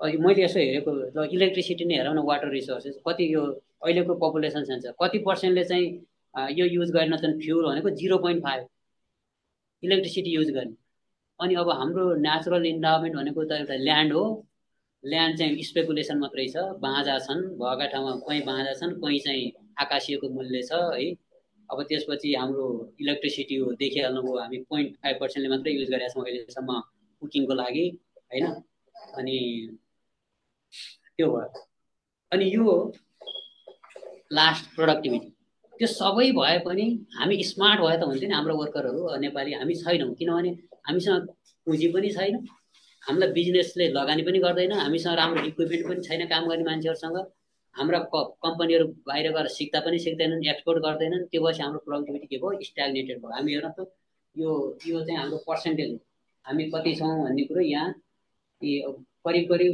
इन्डियनभन्दा हाफ भइसक्यो हाफ भन्दा पनि तल छौँ हामी भने भने जस्तै दुईवटा नेपालीले एउटा इन्डियनको जति कमाउँदैनौँ अनि तपाईँको यहाँ यो चाइनिजको भन्दा त हामी कति सरी यो चाइनिजको है अनि यो इन्डियनको पनि करिब करिब यहाँ हामी कति 80% अनि चाहिँ हामी वाइड हुँदैछ त्यो लाइन पनि हामी तल तल झर्दैछौँ है भने हाम्रो प्रोडक्टिभिटी कम्पेयर टु तिनीहरूको हामी पार भएदेखि त्यही 100मा हुनु पर्थ्यो उनीहरूसँग बराबर हुँदा हामी 100मा हुन्थ्यौँ तर हामी इन्डियनसँग यहाँ छौँ कति 80मा छौँ कति 80भन्दा अलिक तल अनि चाइनिजसँग चाहिँ चाइनिजहरूको 45% प्रोडक्टिभिटी छ हामीसँग है उनीहरू 100% भने हामी 45% यी भए पिलर्स अनि अब सबै यो हेर्नुहोस् त यो चाहिँ हाम्रो एक्सपोर्ट हो एउटा मेजर प्रब्लम भनेको यहाँ हेर्नुहोस् त यो जस्तो यहाँ ब्यानर हेर्नुहोस् हामी यो 97 को हेर्नुहोस् यहाँ यो हाम्रो एक्सपोर्ट हो है हाम्रो चाहिँ 26% जति एक्सपोर्ट हुन्थ्यो हामी अहिले 10%मा झऱ्यौँ 10 होइन 7%मा झऱ्यौँ यहाँ 26बाट जिडिपीको हाम्रो एक्सपोर्ट जिडिपीको 26% चाहिँ हामी 7मा झऱ्यौँ तर हाम्रो इम्पोर्ट आकाशी हो त्यो हुँदा हाम्रो त त्यो इम्पोर्ट एक्सपोर्ट माइनस इम्पोर्ट के भयो यो रातो लाइन डेफिसिट यो जिडिपीले भाग गर्दाखेरि डेफिसिट बढेको बढै छ पहिला यो तपाईँको चाहिँ रेमिट्यान्सले धान्थ्यो अब धान्दैन the hill of the remittance is not high enough to feel the pit of the trade deficit any more अब हामीलाई बढो गर्नु पर्यो त्यो भएर 5 वर्षमा चाहिँ ऋण डबल भएको कारण त्यो हो एउटा कारण है किनभने त्यो तिर्न पर्यो नि पहिला बाहिरबाट मान्छेले कमाएर पठाएका थिए अब त्यसले पनि धानेन है त्यसकारण यस्तो स्थिति छ यहाँ अनि के यी ब्यारियर मतलब यो चाहिँ युनिक हो त नेपालमा चाहिँ हामी चाहिँ के साँच्चै हामी चाहिँ ठगिएकै हौँ त प्रकृतिले त के हो त यो के पनि युनिक होइन हेर्नुहोस् है लेबर मार्केट जहाँ पनि जब चाहिन्छ संसारभरि नै त्यही हो जब क्रिएट गर्नुपर्छ स्किल म्यान पावर चाहिन्छ होइन अनि क्यापिटल मार्केट लगानी राम्रोसँग गर्नुपर्छ सबैले त्यसरी नै गरेका हुन् कुनै नयाँ रोड हामीलाई चाहिएको पनि होइन नयाँ व्हिल क्रिएट गर्नु पनि पर्दैन है अनि नेचुरल इन्भाइरोमेन्ट प्रत्येक कन्ट्रीलाई नेचरले दिएको छ कन्स्ट्रेन्ट पनि छन् बाधा पनि छन् अपर्च्युनिटी पनि छन् स्मार्ट गभर्मेन्टले गर्ने के हो भने त्यो कन्स्ट्रेन्टलाई लुज गर्ने हामी ल्यान्डलक भयौँ भने ल्यान्डलकलाई कसरी कमजोर बनाउने त्यो बाधालाई त्यो हो हाम्रो पोलिसी फोकस हुनुपर्ने नत्र संसारमा सबैका आफ्ना बाधा छन् सबैका आफ्ना अपर्च्युनिटी छन् होइन बाधा हटाउँदै बाधालाई कमजोर बनाउँदै अपर्च्युनिटी खोज्दै जाने हो अनि वर्करलाई चाहिँ बढी स्मार्ट एजुकेटेड होइन इक्विप्ड बनाउने हो त्यो नै हो बाटो त अर्को नयाँ त केही पनि छैन र हामीले चाहिँ बाहिरको ग्लोबली हेर्दाखेरि चाहिँ विकासको लागि चाहिँ यी 6वटा कुराहरू जरुरी देखिन्छ कुनै पनि कन्ट्रीको यसो हेर्नु हो भने पावर अफ लेबर एक्सपोर्ट गर्ने होइन बरु ह्युमन रिसोर्स चाहिँ क्रिएट गर्ने लेबर मार्केट अनि फ्युचर ओरिएन्टेसन के हुनु पर्यो हाई सेभिङ हाई इन्भेस्टमेन्ट त्यसपछि ओपननेस इम्पोर्ट गर्नु पर्यो इम्पोर्ट नलेज है एक्सपोर्ट प्रोडक्सन हामी ठिक्क उल्टो गर्छौँ हामी एक्सपोर्ट नलेज इम्पोर्ट प्रोडक्सन है त्यो कुनै हदसम्म ठिक छ इम्पोर्टै गर्न हुँदैन भने इम्पोर्ट गर्नुपर्छ त्यहीबाट सिक्ने हो जिन्दगी त विकास गर्नु भनेको त खानालाई हो नि त कन्सप्सन नराम्रो हुने क्या कन्सप्सनलाई फाइनान्स गर्न सक्नु पर्यो त्यो हो मजाले खाएको राम्रो घरमा बसेको पढेको खर्च गरेको राम्रो हो अमेरिकनहरूले बेपत्ता गर्छन् त्यो भएर अरू कन्ट्रीले त्यहाँ सप्लाई गरेर विकास गरेका छन् तर हाम्रो त के भयो त्यसलाई त्यसको मिन भएन कि हामीसँग त्यसलाई चाहिँ धान्ने साधन भयो अनि त्यसपछि market allocation price guide resources प्राइसले resource guide गर्नु पर्यो रिसोर्सले चाहिँ प्राइस फलो गर्नु पर्यो अनि स्टेबल म्याक्रो इकोनोमिक पोलिसी चाहियो इन्फ्लेसन कन्ट्रोल हुनु पर्यो अब त्यो हामी कहाँ नै साह्रै कम छ यिनै हुन् वास्तवमा डेभलप भएका कन्ट्री हेर्नु हो भने उनीहरूले डेभलप गरेको कारण यही हो अनि किन त नेपालमा यस्ता हाम्रो आउटकम यति कमजोर भयो किन हामी यस्तो भयौँ हाम्रो हिस्ट्री हो त यो हामी कहिले पनि कोलोनाइज भएनौँ अथवा चाहिँ हामी सधैँ बहादुर भयौँ भनेर हामी चाहिँ त्यो के भने केही उत्सुकतै नभएर हाम्रो देशलाई कसैले केही गर्न सक्दैन भन्ने हो कि मलाई थाहा छैन है मैले तपाईँलाई क्वेसन मात्रै पोज गरेको है अनि यो हाम्रो डेस्टिनी हो कि त यो चाहिँ सतीले सरापेकै देश तपाईँहरू इकोनोमेट्रिसियन कोही हुनुहुन्छ भने यो कन्ट्री इफेक्ट हो कि हामीले केही पनि गर्न सकिन्न कि यो कन्ट्री नै यस्तै हो यो डेस्टिनी यस्तै हो अब भारत र इन्डियाले घेरे गएर हामी गर्न सकेनौँ हिमालले सकेनौँ अथवा खुला दक्षिणले सकेनौँ हो कि हाम्रो कल्चर हो कि यो हार्डवर्क त यो कहाँ गर्ने भन्छ म त हाइसन्च छ काम गर्नु पर्दैन काम त लुजरले गर्ने हो भन्ने मेन्टालिटीको हो कि है मैले त्यो छ भनेको होइन मैले पोज मात्रै गरेको छु है यहाँ है अनि I'm so glad I have a work to do भन्छन् मान्छेहरूले बाहिर अब हामीले त्यही भन्छौँ कि भन्दैनौँ होइन so bad I have to work एक अर्थमा त म पनि त्यही भन्छु है अब विकेन्ड आउँदा शनिबार आइतबार आउँदा हामी सबै खुसी हुन्छौँ नि तर एउटा सर्टेन स्टेजमा गएर काम गर्नुपर्छ भने त्यो मोटिभ नभएको हो कि यो हाम्रो लाइफ फिलोसफी हो मेटेरियल वेलबिङ केही पनि होइन हामीले हाम्रा पुर्खाले उहिले जहाज उडाएका थिए यी अमेरिकनहरूले के खिल्ली उडाउँछन् हाम्रो अब के हामी सुख शान्ति छ यहाँ मोज मस्ती छ के गर्न पर्यो भन्ने हाम्रो त्यो फिलोसफी हो कि नथिङ रङ तर के हो मात्रै भन्न खोजेको क्या अब हाम्रो चाहिँ ल्याक अफ फोकस हो कि हामी चाहिँ फोकस छैनौँ खालि उयो ऱ्याम्बल एभ्री कुरा आउँछ हामीलाई हामी अरूको कुरा पनि सुन्दैनौँ होइन हामी नै टाढाबाट छौँ भन्ने हो कि अथवा सबै कुराको आन्सर हामीसँग छ भन्ने हो कि अथवा यो पोलिसी इफेक्ट हो कि हामीलाई पोलिसीले यस्तो बनाएको हो कि अथवा हामीसँग मोटिभेसन यो कन्ट्रीमा केही हुँदैन केही हुँदैन यहाँ भन्ने त्यो होपलेसनेसले चाहिँ हामीलाई चाहिँ निरुत्साहित बनाएको हो कि है त्यसको आन्सर मसँग छैन तर मलाई यी सबैको चाहिँ अलिअलि अंश चाहिँ कन्ट्रिब्युसन भए पनि मेन कन्ट्रिब्युसन हाम्रो पोलिसी फेलियर हो जस्तो लाग्छ है यो पोलिसी फेलियरले नै हामी त्यो स्थितिमा पुगेका हौँ सबै पोलिसी के फेलियर भए के म चाहिँ त्यो जान्ने छु भने मैले तपाईँहरूसँग त्यो के अरे त्यो प्रिटेन्ड पनि गर्दिनँ मैले प्रिटेन्डको नेपाली के अरे बाहना थ्याङ्क यू बाहना पनि गर्दिनँ तर सर्टेन कुराहरू रङ छन् कि हामी त्यसरी पछाडिनमा सर्टेन कुरा रङ छन् physical monetary trade exchange rate education सबैमा बोल्न सकिन्छ तर टाइम कन्स्टेन्टले गर्दा म अहिले त्यसमा जान्न पछि रेकमेन्डेसन हेर्नु हो भने अनि समथिङ के मैले चाहिँ के रङ छ भन्ने फिल गरेको छु अलिकति मेसेज त्यहाँबाट आउँछ अब त्यो भएपछि म कन्क्लुजनमा गएँ है अब तर यो लामै लाग्यो है अब कन्क्लुजन अब यो चाहिँ म पढ्छु नि है a nations utmost objective is to achieve higher standard of living for its citizen यो भन्न अर्को जनताको जीवनस्तर उकास्नु नै पोलिटिकल चेन्ज होस् जेसुकै होस् त्यो पोलिटिकल चेन्जले जनताको जीवनस्तर उकासेन भने त्यसको कुनै अर्थ छैन है र त्यसकारण चाहिँ एउटा नेसनको अब्जेक्टिभ के हुनुपर्छ भने जनताको जीवनस्तर उकास्नु तर त्यसमा यो डेटा हेर्दाखेरि वी फेल है through out the modern history तपाईँले चाहिँ मोडर्न मैले इतिहासदेखि त लिएको छैन तर तपाईँले चाहिँ इतिहास पढ्नु भयो एमसी रेग्युलर भने पनि देखिन्छ तर 62 देखि त हामीले देखिहाल्यौँ हामी फेल भयौँ and fail, they are overwhelming.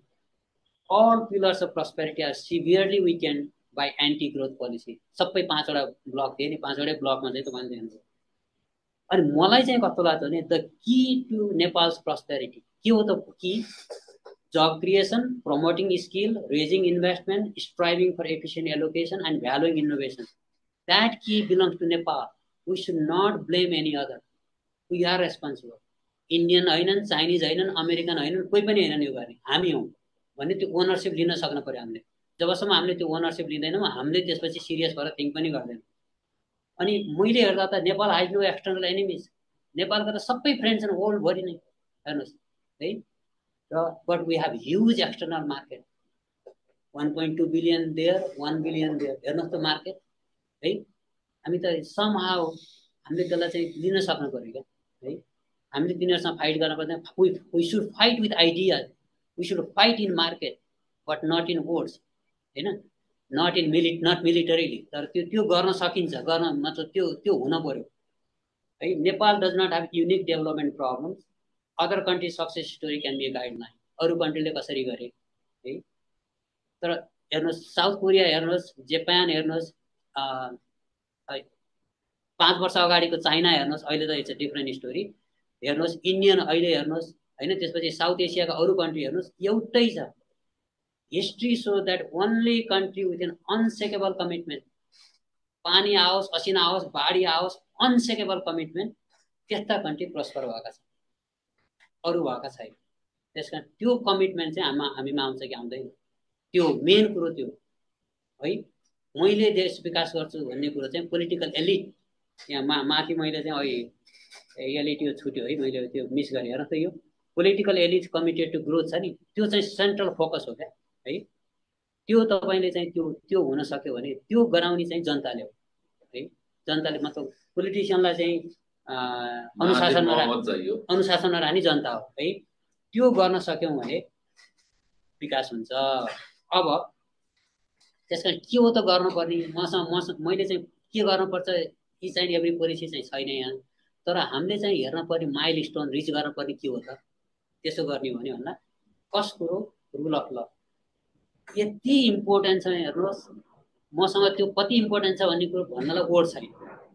हामी इमिग्रेन्ट भएर गयौँ, म 33 वर्ष, म आफ्नै उदाहरण दिउँ, 33 वर्ष पहिला विद्यार्थी भएर गयौँ, हाम्रा 2टा छोरा थिए है। पैसा दिन्थ्यो युनिभर्सिटीले, खाना ठिक्क पुग्थ्यो, बस्न पुग्थ्यो। त्यो छोराछोरीलाई हामीले चाहिँ फ्रीमा 12 कक्षासम्म पढाउँदाखेरि $50 मात्रै धरौटी लाग्थ्यो हामीलाई, त्यो पनि धरौटी। त्यहाँ इमिग्रेन्ट हामी यस्ता कति छन्। हामीले 1 पैसा नतिरिकन हाम्रो छोराहरूले 12 कक्षा पढ्यो। अहिले त्यो work in a good company, एउटा अमेजनमा काम गर्छन्, एउटा गभर्मेन्टमा डिरेक्टर छन् example. They pay lot of taxes. र अरूका छोराछोरी फ्रीमा पढेका छन्। हिजो उनले पढे नि त, तर पढेको त कहिले क्यानेडियनले हो नि त। अनि that's how you build a nation हैन। त्यो हुन पर्यो। म नेसन बनाउँछु भन्ने हो भने यो जेनेरेसनले अर्को जेनेरेसनलाई पढाउनु पर्यो, त्यो जेनेरेसनले अर्को जेनेरेसनलाई पढाउँछ। तर रुल अफ ल हुन पर्यो। त्यो नेपालबाट आएको रहेछ भने हामी कसैले ठगेका हैन। हाम्रो त कोही चिनिया थिएन नि हैन, त्यो प्रधानमन्त्री पनि चिनिया थिएन, काउन्सिलर पनि चिन्दैन थियौँ। तर रुल अफ ल एउटा क्लिक गरेको भरमा तपाईलाई जे तपाईलाई पाउनु पर्यो तपाईले त्यही पाउनुहुन्छ। Weather you are black or white or brown or yellow, doesn't matter है। Weather male female differently able, doesn't matter. Rule of ल यो इम्पोर्टेन्ट। यो नभइकन अरू केही पनि हुँदैन। र यो अब नेपालमा कति व्यतिथि छ स्थिति छ तपाईलाई थाहा छ। तर यो प्रोलङ भयो भने there will be another political disequilibrium जस्तो लाग्छ मलाई है। अनि eradicate the डिप्राइभेसन of 2 is employment र education. Make job creation a top priority. Every budget every गभर्मेन्टको फोकस जब कसरी क्रिएट गर्ने यो कन्ट्रीमा, त्यो हो फोकस हुन पर्ने। कसरी रेमिटेन्स बढाउने भन्ने होइन, त्यो त हाम्रो विकनेस हो। एभ्री टाइम रेमिटेन्स बढ्दा we should be worried about it, not that we should enjoy, not that we should celebrate. That's something that the slow poison that's killing this country. Okay? And it transformed the public from a symbol of despair to a beacon of hope. हेर्नु त हामी सबै public school पढ्यौँ। पहाडी public स्कुलबाट पढ्नुभयो, Krishnaji public school के अरे रुद्रजी public school पढ्नुभयो, म पढ्यो। हामी स्मार्ट छौँ भने होइन मैले, तैपनि हामी यति बोल्न सक्यौँ नि। तिनै पब्लिक स्कुल हेर्नु त 40 वर्ष पहिलाको पब्लिक स्कुल, आज ती स्कुल छैनन्। मेरै गाउँको स्कुल मैले पढेँ भन्न खतम छ। 40 वर्षमा त बेटर हुनु पर्थ्यो नि, छैन। त्यसले हामीलाई कहीँ पनि पुर्याउँदैन। हामीलाई चाहिँ हामी तलै जाने हो क्या है। And the present trend of wealth transfer and promote wealth creation. Wealth create गर्नु पर्यो होइन। इन्भेस्टमेन्ट रियल इस्टेट स्पेकुलेसन हटाउनु पर्यो। अनि पब्लिक इन्भेस्टमेन्ट हुनु पर्यो मिनिङफुल कुरामा। 4वटा एयरपोर्ट चाहिएको छैन। काठमाडौँ एयरपोर्टमा जम्मा म आउँदाखेरि 9वटा टर्मिनल थियो, त्यो भिसा लिने 3टा काम गर्दैनन्। 6वटामा हेल्प चाहियो भने मान्छे छैन। मैले क्रिटिसाइज गरेको होइन। I want to open my heart how I C Nepal है। हामीलाई त माया लाग्छ नि यो कन्ट्री हेर्दा। तर किनभने 4वटा एयरपोर्ट पहिलो कुरो चाहिँ त्यहाँबाट उडेका नै छैन। त्यो लस्ट अफ रिसोर्सेस। हेर्नु त्यत्रो बनाएर मात्रै के गर्ने, बनाएको राम्रो बनाउनु पर्यो।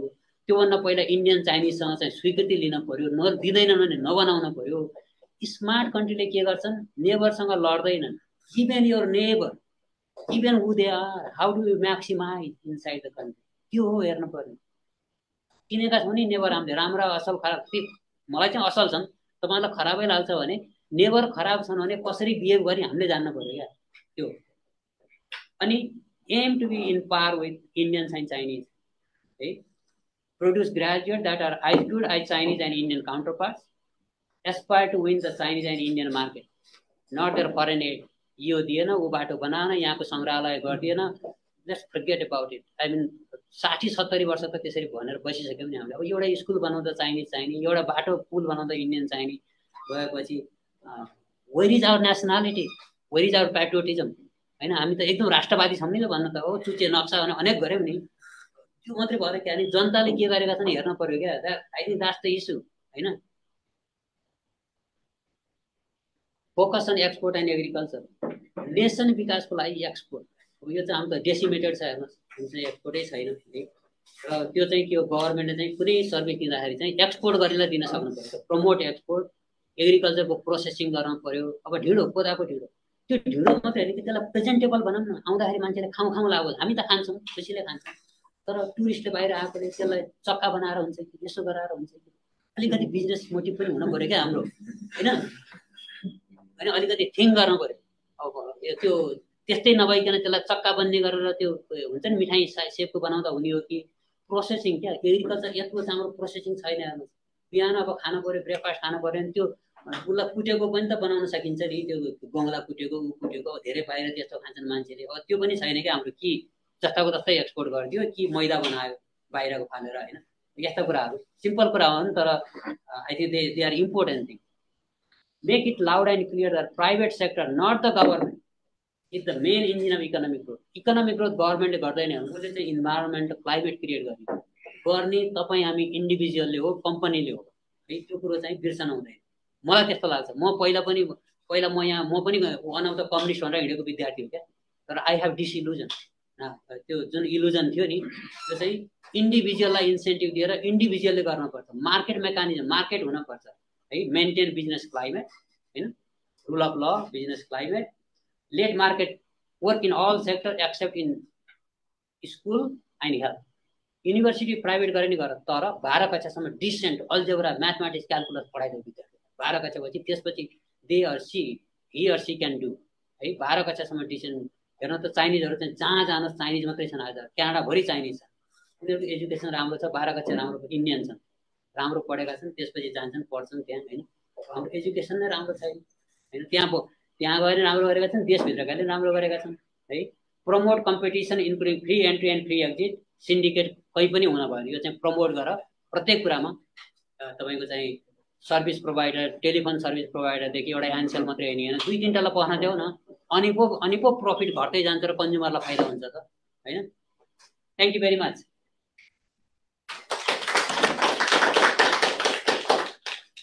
हामीले केही क्वेसनहरू दियौँ 5-7 मिनट जति, त्यसपछि हामीले कन्क्लुड गर्नुपर्ने। अनि मेरो सजेसन के भने, हाम्रो रामजीले चाहिँ बढी भोग्नुभयो होला, हाम्रो कन्टेक्स्टमा अझै पनि कल्चरली के छ, यङहरूले चाहिँ अलिकति सिनियर मान्छेहरूदेखि पनि अलिकति रिलक्ट्यान्ट हुने कि क्वेसन। स्पेसली यङ्गर हाम्रो स्टाफहरूले, कलिगहरूले क्वेसन गर्नुभयो भने म त्यसलाई एप्रिसिएट गर्छु। एकदम पनि छँदैछ एकदम। त्यो हाम्रो चाहिँ अब पहिलादेखि हो। अब यो चाहिँ क्वेसन सोध्दा रेस्पेक्ट गर्न भन्ने होइन, क्वेसन नसोध्दा रेस्पेक्ट गर्ने क्या।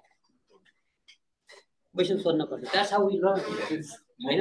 मैले भने अब कोही तपाईँलाई एकदम गलत लागेको पनि हुनसक्छ, द्याट्स ओके, वी डिस्कस होइन। हजुर भाइ, मेरो परीक्षामा चाहन्छु, मैले 2 बजे निक्लिनु पर्ने भएको हुनाले यो मौकाको एउटा सदुपयोग गर्न चाहेको हाम्रो आचार्य सर, आचार्यजीसँग सर भनेको यहाँहरू मन पराउनुहुन्न, यता नेपालमा चाहिँ चलन छ, त्यसैले मैले जी भने आचार्यजी।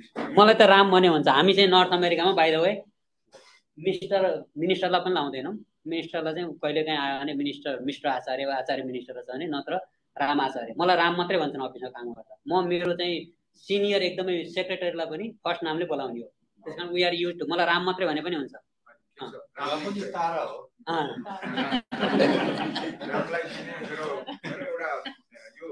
अघि यहाँले पोलिसी इस्युका कुरा गर्नु, म एउटा कुरा एकदम अप्ठ्यारोमा परेको, कहिलेकाहीँ कृष्णजीले बजार गएको बेला आफूले सामान किन्दाखेरि होस पुर्याएर किन्नु पर्दैन, जे पाएदेखि किन्ने हो भनेर चाहिँ गाली गर्नुहुन्छ उहाँले। त्यो गाली गरेको प्रेरणाको रूपमा लिएको हो मैले। हिजो सुन्तला किन्न गएको, इन्डियाको सुन्तला 1 केजीको 100, नेपालको सुन्तला 1 केजीको 150। मैले नेपालकै किने, तर मलाई थाहा थियो मैले 50 रुपियाँ चाहिँ ठिक गरेँ या बेठिक गरेँ, यो हिसाबमा अर्कै कुरो हुन। पछि एकजना साथीले के सुनाउनु भयो भने यो सत्य हो होइन थाहा छैन, तर उहाँले के सुनाउनु भयो भने इन्डियाबाट आउने फलफुल र तरकारीमा भन्सार लाग्दैन भनेपछि इन्डियाको त्यो प्रोडक्टसँग अब नेपालले प्रतिस्पर्धा गर्न यसै पनि आकाश पाताल अप्ठ्यारो हुँदो रहेछ। मैले सोध्न खोजेको चाहिँ अब सरकारले त्यसरी वेलकम गरेको छ, हामी नागरिकको कर्तव्य चाहिँ के त, अब के गर्नु? अब मेरो उत्तर तपाईँलाई मन नपर्न सक्छ, सत्य त स्वीकार्नु पर्यो। हामी क्यानाडामा चाहिँ त्यो कमोडिटीको भ्यालु हेर्छौँ, made in where doesn't really matter हामीलाई चाहिँ, किनभने विकासको चाहिँ दुईटा कुरो, एउटा कुरो चाहिँ प्रोडक्सन पनि मतलब हुन पर्यो, दोस्रो कुरो सस्तोमा कन्ज्युमरले पाउन पर्यो। विकासको एउटा महत्त्वपूर्ण कुरो तपाईँको आम्दानीले बढीभन्दा बढी basket of goods and services किन्न सक्नु पर्यो है। त्यो हुने बित्तिकै चिपर हुँदाखेरि तपाईँको लिभिङ स्ट्यान्डर्ड बढ्यो। 1 किलो किन्ने सुन्तला तपाईँले 2 किलो किन्न सक्नुहुन्छ सस्तो भयो भने, 3 किलो सक्नुहुन्छ। नेपालमा एउटा मैले देखेको के भने खालि प्रोडक्सनको साइडबाट मात्रै हेर्छौँ हामीले है, यसलाई बढी तिर्यो भने हुन्थ्यो कि बढी तिर्यो भने हुन्थ्यो कि। इन्डियाले गर्यो नि त, तपाईँको 40 वर्षसम्म चाहिँ राजमा चाहिँ इम्पोर्टै आउन नदिएर त्यहाँकालाई चाहिँ बढी मूल्यमा, चर्को मूल्यमा यहाँका चाहिँ चिनका पाइन्टहरू तपाईँको विद्यार्थी हुँदा कसरी लान्थ्यो नि, कहाँ गयो त नि इन्डिया? कहीँ पनि पुगेन। आखिर यहाँ लिबरलाइजेसन गरेपछि, बाहिरको सामान आउन दिएपछि, सस्तोमा आउन दिएपछि, टेक्नोलोजी आए, मान्छेले उ गरे। त्यस कारण म गएको भए मैले चाहिँ राम्रो क्वालिटी छ भने मैले चिपर किन्थेँ है।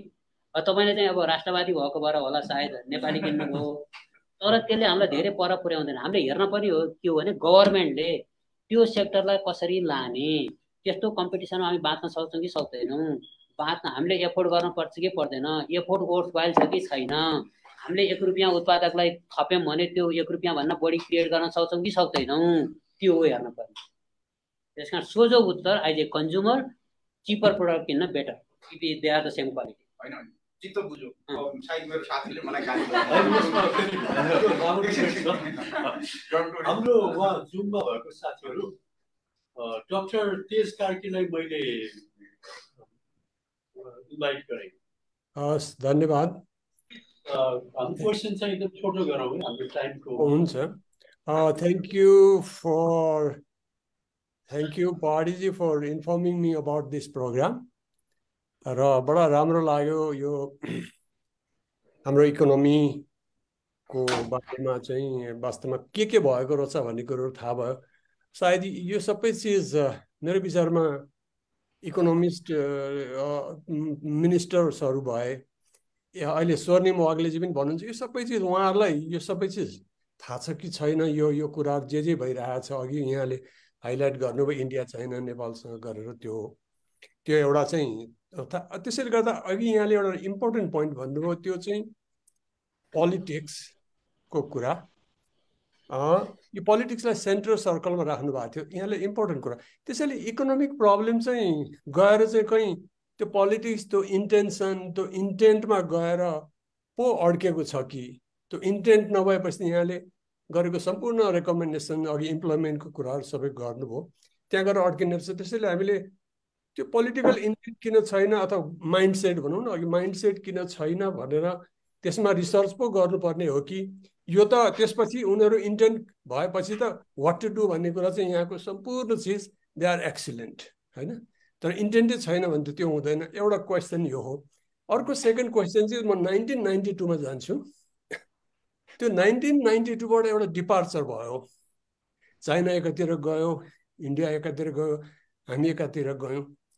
कुनै रिसर्च भएको छ छैन there may be several factors होइन, गभर्नेन्स होला के होला के होला के होला, के कारणले चाहिँ चाइना चाहिँ त्यतापट्टि डिपार्चर गर्यो, के कारणले इन्डिया उता डिपार्चर गर्यो, के कारणले हामी तलतिर गयौँ, is it politics, is it governance, is it के हो त्यो भनेर त्यस्तो तीनटा डाइरेक्सनमा गएको त्यो पोइन्टको बिन्दुलाई राखेर सेभरल प्यारामिटर्सहरूलाई लिएर कसैले रिसर्च गरेको छ कि छैन होला। सायद त्यसबाट पनि हामीले केही इन्साइट पाउँछौँ कि हाम्रो इकोनोमिक पोलिसीलाई के कस्तो गर्नुपर्ने रहेछ भने। मेरो यति दुईटा। Thank you.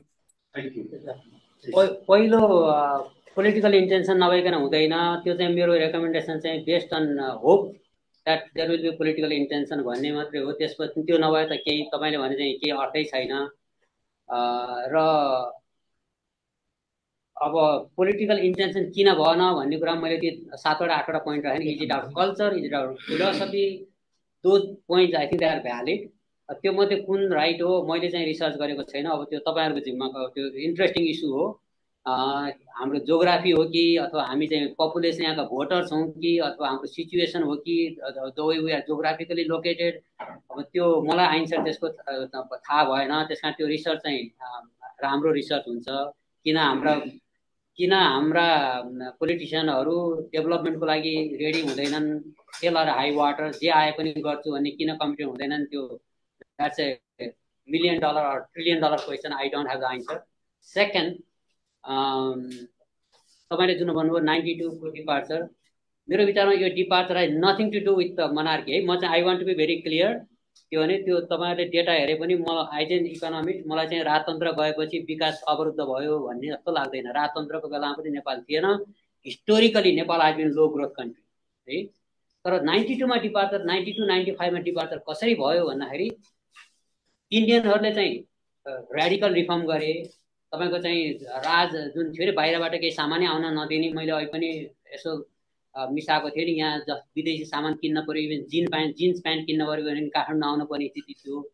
त्यो चेन्ज भएपछि इन्डियाको ग्रोथ मोमेन्टम बिस्तारै सुरु भयो र त्यो पनि इट टुक टाइम। तर अहिले I think they are even एक्सलरेटिङ है। चाइनिजको त हामीलाई थाहा छ, तिनीहरू कम्युनिजमबाट चाहिँ प्राइभेट मार्केटमा गए। 1978 देखि बिस्तारै ग्रोथ सुरु भएको, त्यसपछि WTOमा पसे होइन। त्यसले गर्दा उनीहरूको ग्रोथ एक्सलरेट भएको। उनीहरूले टाइममा त्यो चेन्ज गरे र कमिटमेन्ट देखाए, हामीले देखाएनौँ। हामी खुसी भयौँ, राजनीतिक परिवर्तन आयो। हाम्रो चाहिँ कृष्णप्रसाद भट्टराईजी अर्थमन्त्री, म पनि यही थिएँ जहाँ उहाँ आउँदाखेरि हामी सबै एकदम एक्जुबिलेन्ट हामी उत्सव मनायौँ। तर के भयो, राजनीतिक परिवर्तन भयो, त्यसमा चाहिँ अब सबै लागि होला। तर त्योसँग तादात्म्यता हुने गरी त्यहाँ इन ट्यान्डम हामीले चाहिँ इकोनोमिक चेन्ज गरेनौँ। इकोनोमिक ग्रोथ चाहिँ अझै पनि हामी चाहिँ त्यो लाइनमा सोचेका छौँ जस्तो लाग्दैन।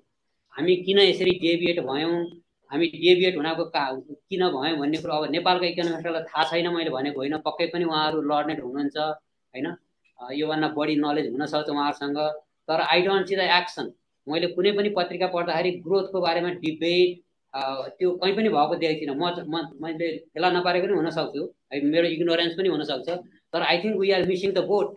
हाम्रो मेजर फोकस नै यसमा हुनुपर्छ जस्तो लाग्छ। हामी किन, हाम्रो पाइ किन बढेन, त्यो फोकस हुनुपर्छ जस्तो लाग्छ मलाई चाहिँ। Thank you Ramji. मैले यो लास्ट पोइन्ट भन्नुभयो, त्यसले गर्दा मलाई एउटा सम्झना आयो। यो इकोनोमिक ग्रोथलाई सेन्टरमा राखेर डिस्कसन नेपालमा एकदम कम हुन्छ। हाम्रो नयाँ कन्स्टिट्युसन बन्ने बेलामा पनि यो रिस्ट्रक्चरिङको कुरा आयो नि फेडरल सिस्टममा, त्यसमा पनि यो एलिमेन्ट एकदमै थिएन। एकचोटि NDRIले मेरो विचारमा 2007 तिर हामीले एउटा economic agenda in the restructuring भनेर हामीले 3वटा पार्टीको धुरन्धर पूर्व अर्थमन्त्रीहरू डाक्टर बाबुराम भट्टराई अनि हाम्रो डाक्टर रामशरण महल अनि अर्को फेरि एमालेको यो उहाँहरू राखेर हामीले एउटा राम्रो सेमिनार मङ्गल सिद्धि मानन्दर अनि म बोलिन। हाम्रो प्रोफेसर पुण्य रेग्मी सर पनि जोडिनु भयो, यहाँलाई धन्यवाद छ। उहाँ पनि हाम्रो एकजना फाउन्डिङ मेम्बर हुनुहुन्छ NDRI को। अब म चाहिँ हाम्रो डाक्टर राम आचार्यलाई समय दिएँ, उहाँ जुममा हुनुपर्छ, हात उठाउनु भएको छ। तर हात उठाएर कतै जानुभयो कि हात मात्रै चल्छ। तर इन द मिन टाइम हाम्रो मेरो चाहिँ खालि त्यो भ्याकुमलाई खालिसिन राख्ने भनेर गरिराखेको त्यस्तो मलाई चाहिँ 2-3टा कुरा अघि एउटा भनिहाल्यो ग्रोथमा अब हामी कहाँ त सबै स्ट्याटिस्टिक्स छैन नै त्यो खोज्दाखेरि पनि भेटिने भएन मेरो एउटा जिज्ञासा चाहिँ बाहिरतिर जस्तै नर्थ अमेरिकातिर अर्बन र रुरल इकोनोमीका जुन ग्रोथ सेक्टरहरू चाहिँ उत्तिकै जान्छन् कि हाम्रो जस्तै अघि मैले भने जस्तै चाहिँ त्यो एकदमै रुरल चाहिँ एकदमै अर्बनमा मात्रै अलिअलि भएको पनि अर्बनले नै मात्रै माथि लगेको हो कि कतिको ब्यालेन्समा रुरल र अर्बन हुन्छ भन्ने एउटा थियो अघि मैले भनिहालेँ त्यो अर्को पार्ट चाहिँ के लागेको मलाई भने म आफ्नो बिजनेसको मान्छे भएको त्यो हेर्दाखेरि अब जस्तै इकोनोमीलाई ड्राइभ गर्ने कर्पोरेट सेक्टर छ उद्योगहरू छन् सबै छन् अब नर्थ अमेरिकाकै कुरा गर्ने हो भने सामान्य भनौँ न जस्तै अब टेस्ला चाहिँ एलन मस्कको कुराहरू गरौँ फेसबुकहरू भनौँ सबैले देखेको गुगलहरू भनौँ 8-10 वर्षको पिरियडमा नै कहाँबाट कहाँ पुग्छन् तिनीहरू हामी कहाँ चाहिँ कोसिस नगरेका पनि होइनन् थुप्रै नयाँ नयाँ स्टार्टअप पनि आएका हुन्छन् पनि हुन्छ तिनीहरू चाहिँ वर्षौँ हुँदैन तर त हराएरै जान्छन् यो के राज छ सर ती देशमा चाहिँ स्टार्टअप तुरुन्तै माथि जाने एकदमै 8-10 वर्षमा ग्लोबल बन्ने हामी कहाँ चाहिँ मरे पनि नहुने के होला सर यस्तो छ अब हामीसँग इनोभेसन एन्टरप्रेन्योरसिप भनेको एकदमै नेग्लिजिबल छ र अमेरिकाका चाहिँ सक्सेस स्टोरी हामीले पढ्छौँ तर त्यो भित्र धेरै फेलियर पनि छ धेरै स्टार्टअप फेल हुन्छ तर त्यो के हो भने कन्टिन्युअस एलन मस्क कार्पेटमा सुत्छ रातभरि कार्पेटमा सुतेर काम गर्छ मलाई एकजना एन्टरप्रेन्योर भन्नुहोस् त नेपालमा एकजना बिलियनर भन्नुहोस् त को गर्छ त्यस्तो काम कोही पनि गर्दैन झाडु लगाउँछ उहाँको बिहान उठेर 4 बजे नेपालमा कसले काम गर्छ त्यो भन्नुहोस् कसैले हामीले त के भने त्यो आउटकम मात्रै देख्यौँ त्यो भित्र कति श्रम कति परिश्रम गरेका छन् मलाई चाहिँ मैले कहिले पनि नेपाली यो युट्युबहरू मैले कहिल्यै हेर्दिनँ क्या एकपल्ट चाहिँ एकजना बहिनी 12 वर्ष कति वर्षको एउटा बहिनीले इन्डियामा केही कुरा नाम बिर्सेँ म तामाङ के एकजना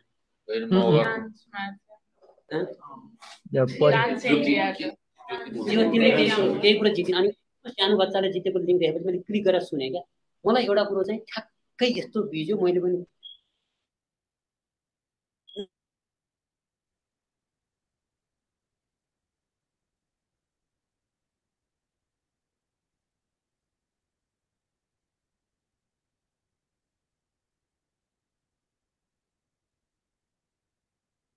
तर कति म त अभ्यास गर्न पर्ने चाहिँ यो कुरा आफ्नो प्रोफेसनमा कति मरेर जस्तो लाग्छ है त्यहाँ यति त्यो सबैको स्टोरी त्यही अब त्यहाँ किन वातावरण पनि छ गभर्मेन्टले चाहिँ बिजनेस क्लाइमेट क्रिएट गरिदिएको छ इन्भाइरोमेन्ट त्यस्तै छ top लेभलका engineer top लेभलका businessman top लेभलका इकोनोमिस्टहरू छन् होइन उनीहरू काम गर्छन् अनि भ्रष्टाचार छैन एक किसिमले चाहिँ जुन देखिन्छ नि त्यो नभएपछि अनि कसरी सक्सेस हुने एउटा चाहिँ ग्लोबल मार्केटकोमा फोकस गरेका छन् त्यो वास्तवमा त्यो थिङ्किङ नै डिफ्रेन्ट छ क्या हेर्नु त अब नेपालमा अन्टरप्रेन्योरसिप गरेर चाहिँ मिलियनर भएको एकजना मान्छे भन्नु हामी त जग्गाभित्र धनी भएको काम गर्छौँ साँच्चै भन्यो भने है त्यो जग्गा त के हो मेरो हजुरआका पालान त्यही थियो बाउका पालान त्यही थियो मेरा पालान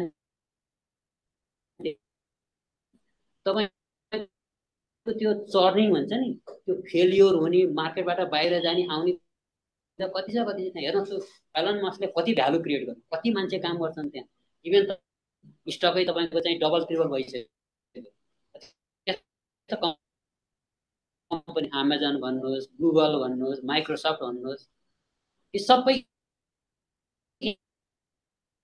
इन्डियनले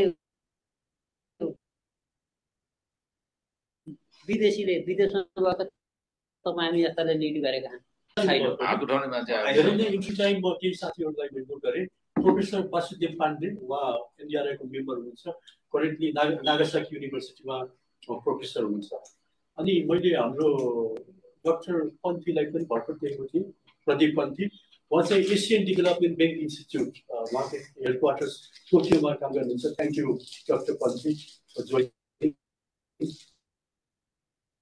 अनि है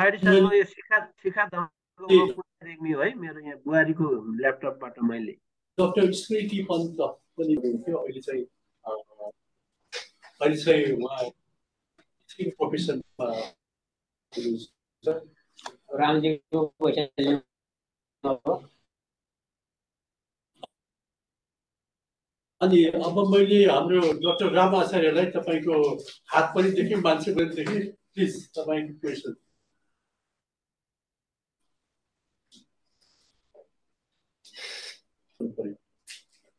मैले दिलाराज उपाध्यायजीलाई पनि देखेँ। हामी डब्लुएफपीमा धेरै वर्षसँगै काम गरेको food security specialist. Thank you for joining. अनि हाम्रो डाक्टर मञ्जेश्वरी सिंह, उहाँ हाम्रो एनडिआरआईको मेम्बर हुनुहुन्छ, प्लस उहाँको लाइभलीहुड र जेन्डर स्पेसलिस्ट हुनुहुन्छ। Doctor Ram Acharya please. हजुर नमस्कार। सर्वप्रथम त रामजीलाई यहाँ देख्न पाउँदा धेरै खुसी लाग्यो। म त सोचिराखेको थिएँ क्यानाडाबाटै हो कि भनेर बिहान अचानक कृष्णजीको फोन आउँदाखेरि त्यहीँबाट होला भन्ने सोचेको थिएँ। तर यहीँ चाहिँ बाट लाइभ दिनुभएको, म पनि आउँथेँ त्यहाँ, तर मलाई यो थाहा भएन अनि जुममा बसेँ। आज म त इन्जिनियरिङको विद्यार्थी, यो थाहा छँदैछ। मैले अब धेरै कुरा, यो अर्थशास्त्रको कुराहरू धेरै बुझ्दिनँ। तैपनि आज मैले सुन्दाखेरि एउटा सानो नटसेलमा यति धेरै क्षेत्रहरूलाई समेलेर राम्रो प्रस्तुति दिनुभयो, अलि बुझ्ने खालको। र अनि मलाई यहाँ बसेर 10, 12, 13 वर्षसम्म यो देशमा के गर्न सकिन्छ भनेर अनुभव गर्दा गर्दै आफूलाई परेका ती वर्गहरू पनि त्यहाँ चाहिँ देख्न पाएँ। यहाँ एकदमै इङ्गित गरेका जुन विषयहरू छन् साह्रै नै सान्दर्भिक छन्। र यो देशले बुझ्न नसकेको जुन अघि भन्नुभयो कि निजी क्षेत्र नै हाम्रो समृद्धिको चाहिँ आधार हो, निजी क्षेत्रले नै यसलाई चाहिँ ड्राइभ गर्नुपर्छ भन्ने जुन कुरा ल्याउनु भयो, त्यो एकदमै मलाई सही लाग्छ। तर हाम्रो सामाजिक चेतमा यो पसेकै छैन। हाम्रो सामाजिक चेतमा त के छ भने कुनै पनि निजी क्षेत्र अगाडि बढ्न लाग्यो भने त्यसको खुट्टा तान्ने एउटा प्रवृत्ति छ। र अनि अगाडि गइहाल्यो भने पनि सही तरिकाले नजाने, ऊ कसरी जान्छ, भ्रष्टाचारबाट जान्छ, चाकरीबाट जान्छ, बिचौलिया तन्त्रबाट जान्छ, विभिन्न तरिकाबाट यो सरकारी संयन्त्रलाई नि यसरी चाहिँ गजेडेर राखेको छ कि उसले उसको दाउमा हिँडाउन सक्यो, त्यो अगाडि बढ्यो। जसले हिँडाउन सकेन त्यस्तो किसिमको व्यवसायको यो देशमा स्थायित्व नै छैन। एकातिर त्यो छ भने अर्कोतिर हामीमा जो निजी क्षेत्रमा सबैभन्दा नभएको हुँदै नभएको हामीमा एउटा चेत के लाग्यो भने समूहमा काम गर्न नसक्ने। अब समूहमा हामीसँग म त्यसमा गल्ती पनि हुन सक्छु, हामीसँग पुँजी कम छ। पुँजी कम भइसकेपछि त हामी धेरैजनाको पुँजी सङ्कलन गरेर अगाडि बढ्दा कुनै पनि चिज गर्न सजिलो हुन्थ्यो। तर हाम्रो प्रवृत्ति, हाम्रो संस्कार कस्तो भयो भने एक्लै जाने। एक्लै जाँदा हामीसँग पुँजी पुग्दैन, पुँजी नपुगेपछि हामी कुनै पनि क्षेत्रमा अगाडि बढ्नै सक्दैनौँ। अब साधारण हेर्दाखेरि आयात र निर्यात संयन्त्र पनि हाम्रो हातमा छैन। नेपालीको हातमा आयात र निर्यातको संयन्त्रै छैन। त्यति पनि हामीले गर्न सकिरहेका छैनौँ, किनभने त्यो स्किल हामीले त्यो सिप सिक्न पनि सकिरहेका छैनौँ, र हामीले त्यसलाई चाहिँ कार्यान्वयन गर्न पनि सकिरहेका छौँ। यस्तो किसिमको स्थिति छ। र चाहिँ अनि अर्कोतिर जुन है तपाईँको बोली। हजुर, अनि अर्कोतिर जुन उहाँले यो शिक्षाको कुरा ल्याउनु भयो, त्यो पनि एकदम सठिक लाग्यो। हाम्रो शिक्षामा त्यो व्यवहारिक पक्ष नै छँदै छैन। हामीले पढेर आइसकेपछि तिनीहरूले काम गर्न पाउने, काम गर्न सक्ने स्थिति छैन, इन्टर्नसिपको व्यवस्था छैन। अनि त्यो कुनै पनि ग्रेजुएट यहाँ आएर 5-6 महिनाभन्दा बढी टिक्न सक्ने स्थिति हुँदा यति छिटो फ्रस्ट्रेटेड गराइदिन्छौँ कि हामीले ऊ भाग्न तत्पर भइ नै हाल्छ। यो प्रकारको स्थिति जुन एकदम त्यहाँ क्यानाडामा बसेर पनि एकदम त्यो के अरे त्यो सञ्चयले दिव्य दृष्टि देखेको जस्तो गरेर चाहिँ भनेर भनिदिनु भयो, साह्रै खुसी लाग्यो। धेरै धेरै धन्यवाद। अरू समय मैले लिइनँ। अब यसमा हामीले सुधारमा के गर्न सक्छौँ हुन त धेरै चिजहरू त्यो सिफारिसमा पनि यहाँको आएको छ। तैपनि अझै पनि अरू केही थप्न सकिन्छ भने थपौँ। धन्यवाद। खुसी लाग्यो। स्वागत छ नेपालमा। ए पार्टी सर, म राखौँ अलिकति, मेरो बाहिर निस्किनु पर्ने छ।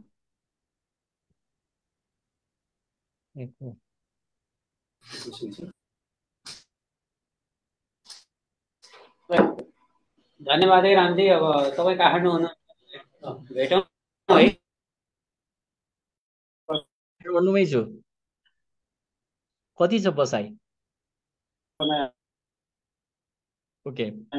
Nepal lost its independence in 2005. Master in political compliance, political stability, rule of law, government, quality of society in the field of this. बसाइ अब एकता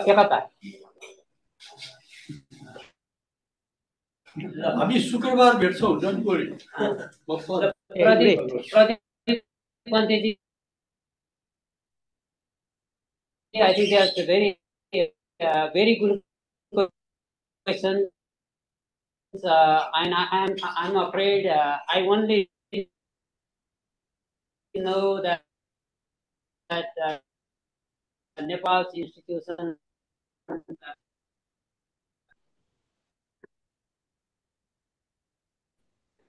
not really good, and I think over time they are degraded. In 1996 and 2005, and after 2000, major problem which is part of the institution. The reason lagging behind is one of the reasons is institution. But again, the core question is why institutions are so bad. You know that we have to ask. Is it our culture? Is it our political motivations, political institution, poor performance, economic performance, not be able to add any value on that. Thank you. हाम्रो young staffहरू कसैले plus हाम्रो यो एकदम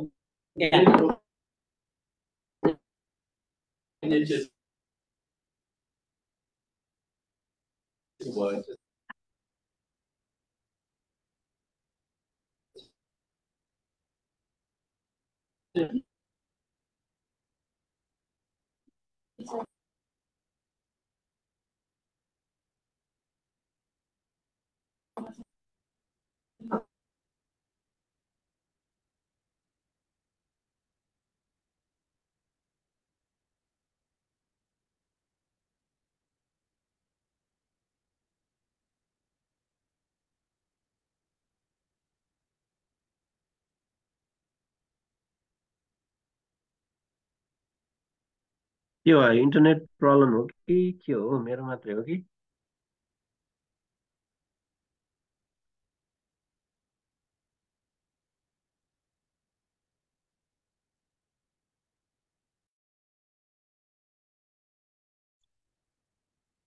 सुनिएन है NDRI बाट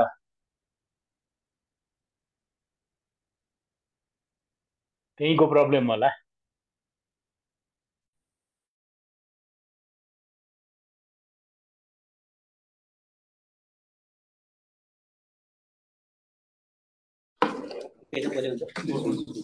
हामीले जति पनि उत्पादन गर्छौं नेपालभित्र त्यो मध्ये 1 रुपैयाँमा 90 पैसा चाहिँ हाम्रो कन्जम्पसनमा जान्छ मैले भनिहालेँ कन्जम्पसन नराम्रो होइन तर हामीले चाहिँ चाहिनुभन्दा बढी खर्च गर्यौं अथवा चाहिँ हामीलाई चाहिँ हामीसँग आम्दानी छैन त 10% बचाउँछौं तर बाहिरबाट आएको रेमिट्यान्सेस जोड्यो भने हामी चाहिँ कति 33% जीडीपी को हामीसँग सेभिङ्स छ उहाँको क्वेशन के भने त्यो 10% भए पनि त्यो चाहिँ प्रोडक्टिभ सेक्टरमा कसरी लैजाने हाम्रो इन्भेस्टमेन्टमा छ तपाईहरुले देखिहाल्नुभयो त्यो सेभिङ चाहिँ पार्टली त्यो जिरो सम गेम छ मैले भनिहालेँ नि जग्गा किन्न मैले किने मेरो सेभिङले इन्भेस्टमेन्ट हुनलाई चाहिँ त्यसले भ्यालु क्रिएट गर्नु पर्यो नि बाइ डेफिनेसन है मैले तपाईलाई जग्गा किन्न भ्यालु क्रिएट भएन हाम्रो धेरै जसो सेभिङ चाहिँ सट्टापट्टामै त्यही वेल्थ ट्रान्सफरमै लागेको छ त्यो इन्भेस्टमेन्टमा जाँदैन मैले एउटा चाहिँ मलाई आइन्सर थाहा छैन तर मैले एउटा अचम्म देखेको के भने तपाईले वाशिङटन डीसी मा बेचेको घर किनेर त्यस्तो घर काठमाडौँमा किन्न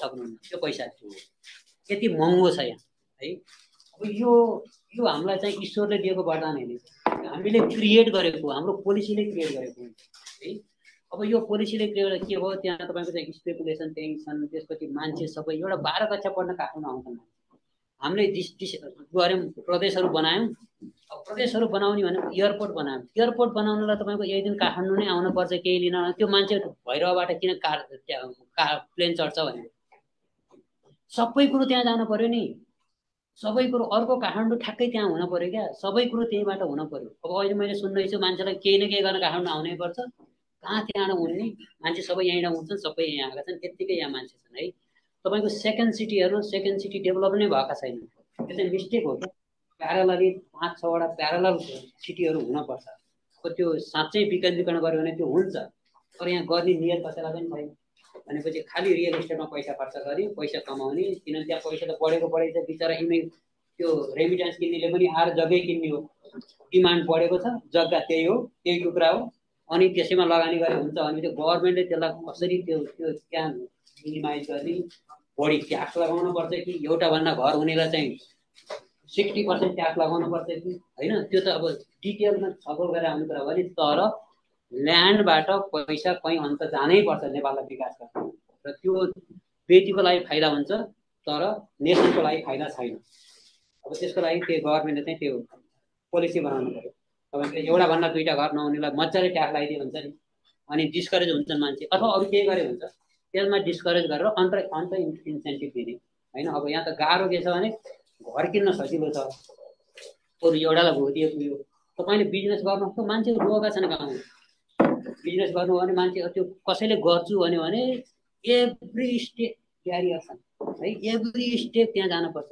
त्यो त के भने हामीले वेलकम गर्न पर्ने हो बिजनेस गर्ने मान्छेलाई, हामी गभर्मेन्ट मान्छे त खुसी हुन पर्ने हो, ओ please can I help you है, त्यसरी हो नि जाने। अब त्यो त्यो त्यो ल्याउने चाहिँ तपाईँहरूको जिम्मा हो क्या, पोलिटिसियनलाई त्यो लेभलमा झार्न सक्नु पर्छ, मलाई त्यस्तो लाग्छ। Thank you.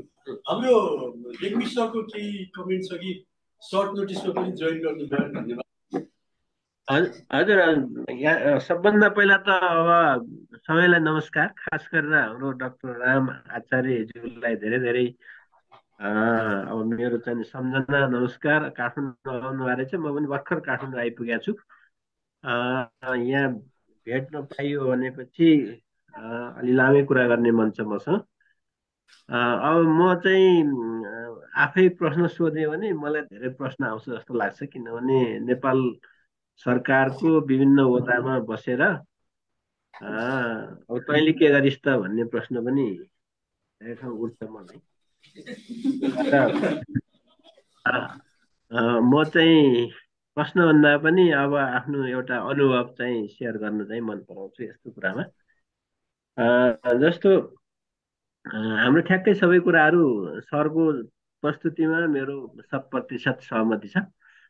म कर्णाली प्रदेशको योजना आयोगमा हुँदाखेरि त्यहाँ यो पहिलो पञ्चवर्षीय योजना बनाउँदाखेरिमा सबभन्दा पहिला त प्रायोरिटी फिक्स गर्नु पर्यो। हामीले चाहिँ नि 1 नम्बरमा चाहिँ पूर्वाधार पनि अब जस्तो भनौँ न, ऊर्जाको पूर्वाधार भयो, यातायातको भयो, सिँचाइको भयो, पूर्वाधारका सबै चिज सबभन्दा पहिला विकासको लागि राम्रो गुणस्तरको पूर्वाधार चाहियो। पूर्वाधार भन्ने कुरा एउटा महत्त्वपूर्ण कुरा हामीले 1 नम्बरमा राख्यौँ। त्यसपछि पूर्वाधार के को लागि भन्दाखेरिमा शिक्षा, स्वास्थ्य, रोजगार, शिक्षा, स्वास्थ्य, उत्पादन र रोजगार, त्यसको लागि पूर्वाधार भनेर।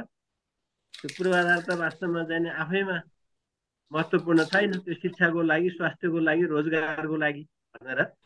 त्यसपछि अरू पर्यटनका कुराहरू, अरू कुराहरू हामीले चाहिने अब तोक्दै गयौँ, 5-6वटा चाहिने महत्त्वपूर्ण चाहिने हामीले प्रायोरिटी तोक्यौँ।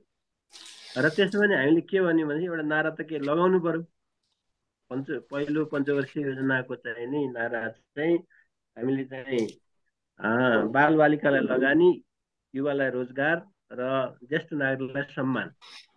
हामीले बालबच्चालाई अब हाम्रो जेनेरेसन अथवा हामीभन्दा पहिलाको जेनेरेसन अब गुणस्तरको शिक्षाबाट चाहिँ वञ्चित भयो। आउने चाहिँ नि हाम्रो जेनेरेसनलाई चाहिँ नि गुणस्तरको शिक्षा चाहिँ दियो भने चाहिँ समाज त्यसले चाहिँ तपाईँको रूपान्तरमा, आर्थिक रूपान्तरणमा ठुलो चाहिँ नि मद्दत पुर्याउला भनेर बालबालिकालाई चाहिँ तपाईँको लगानी, राम्रो लगानी गर्नु पर्यो हाम्रो बच्चाहरूलाई, र अनि युवाहरूलाई रोजगारी दिनु पर्यो। र हाम्रो ज्येष्ठ नागरिकहरू अनि एउटा नलेज ब्याङ्क भएको हुनाले उहाँहरूलाई सम्मानका साथ उहाँहरूको अनुभव होइन, उहाँहरूको चाहिँ नि ज्ञान भनौँ, त्यसलाई हामीले चाहिँ नि सकेसम्म अङ्गीकार गर्ने भनेर एक किसिमले एउटा भिजनरी काम गर्नु पर्यो। र अनि त्यो क्षेत्रमा चाहिँ त्यही किसिमले हामीले प्लान पनि तयार गर्ने, एक्सनमा पनि जाने हिसाबले सोचेका थियौँ कि त्यो भएर। तर पनि के हो त भन्दाखेरि अब जस्तो मैले चाहिँ नि म योजना आएको, मलाई उपाध्यक्षको अफर आएपछि मैले चाहिँ म हुन्न भनेको थिएँ। अनि तपाईँ हुनै पर्छ भनेपछि त्यसो भए म 2टा शर्तमा हुन्छु। एउटा, तपाईँहरूले दबाब दिन पाउनुहुन्न होइन, यो योजना राखिदिनुहोस् भनेर भन्न पाउनुहुन्न, नम्बर 1। नम्बर 2, मैले पहिलो पञ्चवार्षिक योजना बनाएँ भने चाहिँ मलाई 1 वर्षमा बनाएँ 2 वर्ष बनाएँ मलाई बिदा दिनुपर्छ मलाई चाहिँ यहाँ धेरै चाहिँ मलाई बस्ने समय छैन भन्दाखेरि हुन्छ भन्नुभयो तर हामीले जुन किसिमको चाहिँ तपाईँको तयारी गऱ्यौँ हैन जस्तो प्रदेशले पनि के अरे स्थानीय सरकारले पनि एउटा धारो बनाउनलाई जाने उसले चाहिँ 1-2 लाख छुट्याएको छ त्यही धारो बनाउनलाई प्रदेशले पनि 1-2 लाख छुट्याएको छ सङ्घले पनि तपाईँको चाहिँ त्यही धारो बनाउनलाई फेरि 1-2 लाख छुट्याउने किनभने कोअर्डिनेसन छैन हैन ठाउँ त त्यही हो विकास गर्ने ठाउँ त स्थान त त्यही हो त्यस कारणले हामीले के भन्यो भने चाहिँ कमसे कम चाहिँ 1 करोड भन्दा तलको चाहिँ नि हामीले योजना नबनाऊ त्यसलाई चाहिँ स्थानीयलाई दिदियौँ हामीले पैसा भन्दाखेरिमा पनि त्यो हामीले नीतिमा पास गर्यौँ तर बजेटमा चाहिँ उहाँहरूले चाहिँ फेरि 5-7 लाखका 2-4 लाखका चाहिँ तपाईँका टुक्रे चाहिँ योजनाहरू बनाएर सदनबाट पास गर्नु त्यति मात्र होइन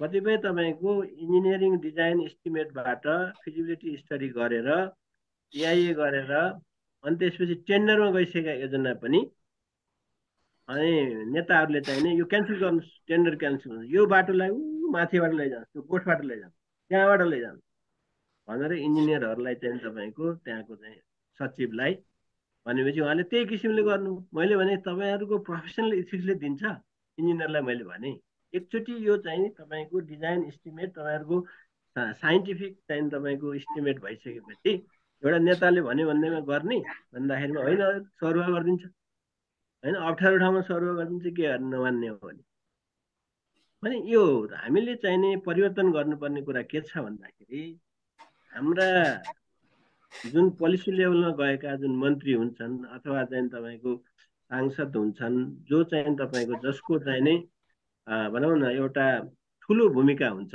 विकासको लागि ती मान्छेहरूको चाहिँ तपाईँको एउटा त बुझाइको स्तर पढाइको स्तर हैन त्यो नै अलिक कमजोर छ कमजोर धरातलको छ दोस्रो कुरा चाहिँ तपाईँको हामी विज्ञहरूको चाहिँ नि हामीप्रति हेर्ने दृष्टिकोण चाहिँ उहाँहरूको फेरि राम्रो हुनुपर्ने हो नि उहाँहरूको कुरा सुन्नुपर्छ विज्ञतालाई चाहिँ हामीले चाहिँ नि सकेसम्म चाहिँ अंगीकार गर्नुपर्छ भन्दा पनि उल्टो चाहिँ नि यी त चाहिँ तपाईँको यिनलाई त मजाले लदाउनुपर्छ यी चाहिँ पढ लेखेका यिनलाई ठिक पार्नुपर्छ हैन यीभन्दा त हामी धेरै माथिका मान्छे हो नि भन्ने खालको एउटा मनस्थिति पनि हैन यो एउटा ठिक छैन अर्को कुरा के छ भने तपाईँले भने जस्तै यो राजनीतिक दलीय स्वार्थ यति चाहिँ नि चर्को छ कि सरकारी सङ्घ संस्थाहरू ध्वस्त छन् म तपाईँलाई भनिदिन्छु म हिजो 3 घण्टासम्म चाहिँ नि एउटा पोलिटिकल पार्टीका युवाहरूसँग चाहिँ नि राति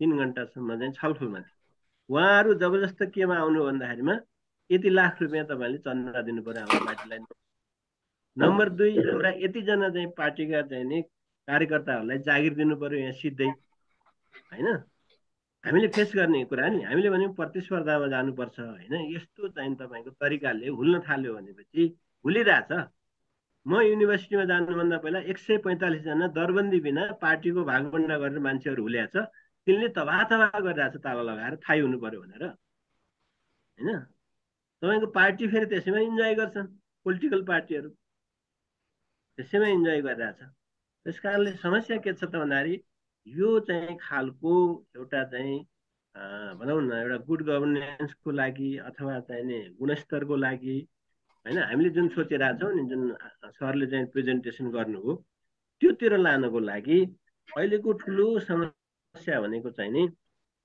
पार्टीहरू जबरजस्त रूपमा चाहिँ नि चन्दा उठाउने हरेक पार्टीका चाहिँ तपाईँका संगठनहरूले चन्दा उठाएर तबाह मैले ती सबैलाई के गरेको छु भने उत्पादनमा लाग न नेपालमा एउटा यस्तो पार्टी आओस् जसले चाहिँ नि हामी 1 पैसा पनि चन्दा उठाउँदैन हामी बरु उत्पादनमा हाम्रा युवाहरूलाई हाम्रो कार्यकर्ताहरूलाई लगाएर हैन बरु अरूलाई सहयोग गर्न सक्छौँ भन्ने खालको पोलिटिकल पार्टी तयार गर न भन्ने खालको चाहिँ नि अब यो विवादमा अहिले म हो त्यसैले मैले के भने अब यहाँको यो चाहिँ भनौँ न परिस्थिति एकदम ठिक छ हैन यो लाइनमै हामी जानुपर्छ तर चाहिँ नि सबभन्दा पहिला पोलिटिकल पार्टीहरूको कमिटमेन्ट हामी भ्रष्टाचार गर्दैनौँ हामी चाहिँ तपाईँको साइन्सलाई अथवा साइन्स बेस्ड चाहिँ तपाईँको टेक्नोलोजीलाई अथवा चाहिँ नि डिजाइन एस्टिमेट विकासका लागि ती सबैले कुरालाई साइन्स बेस्ड डेभलपमेन्ट भनौँ न,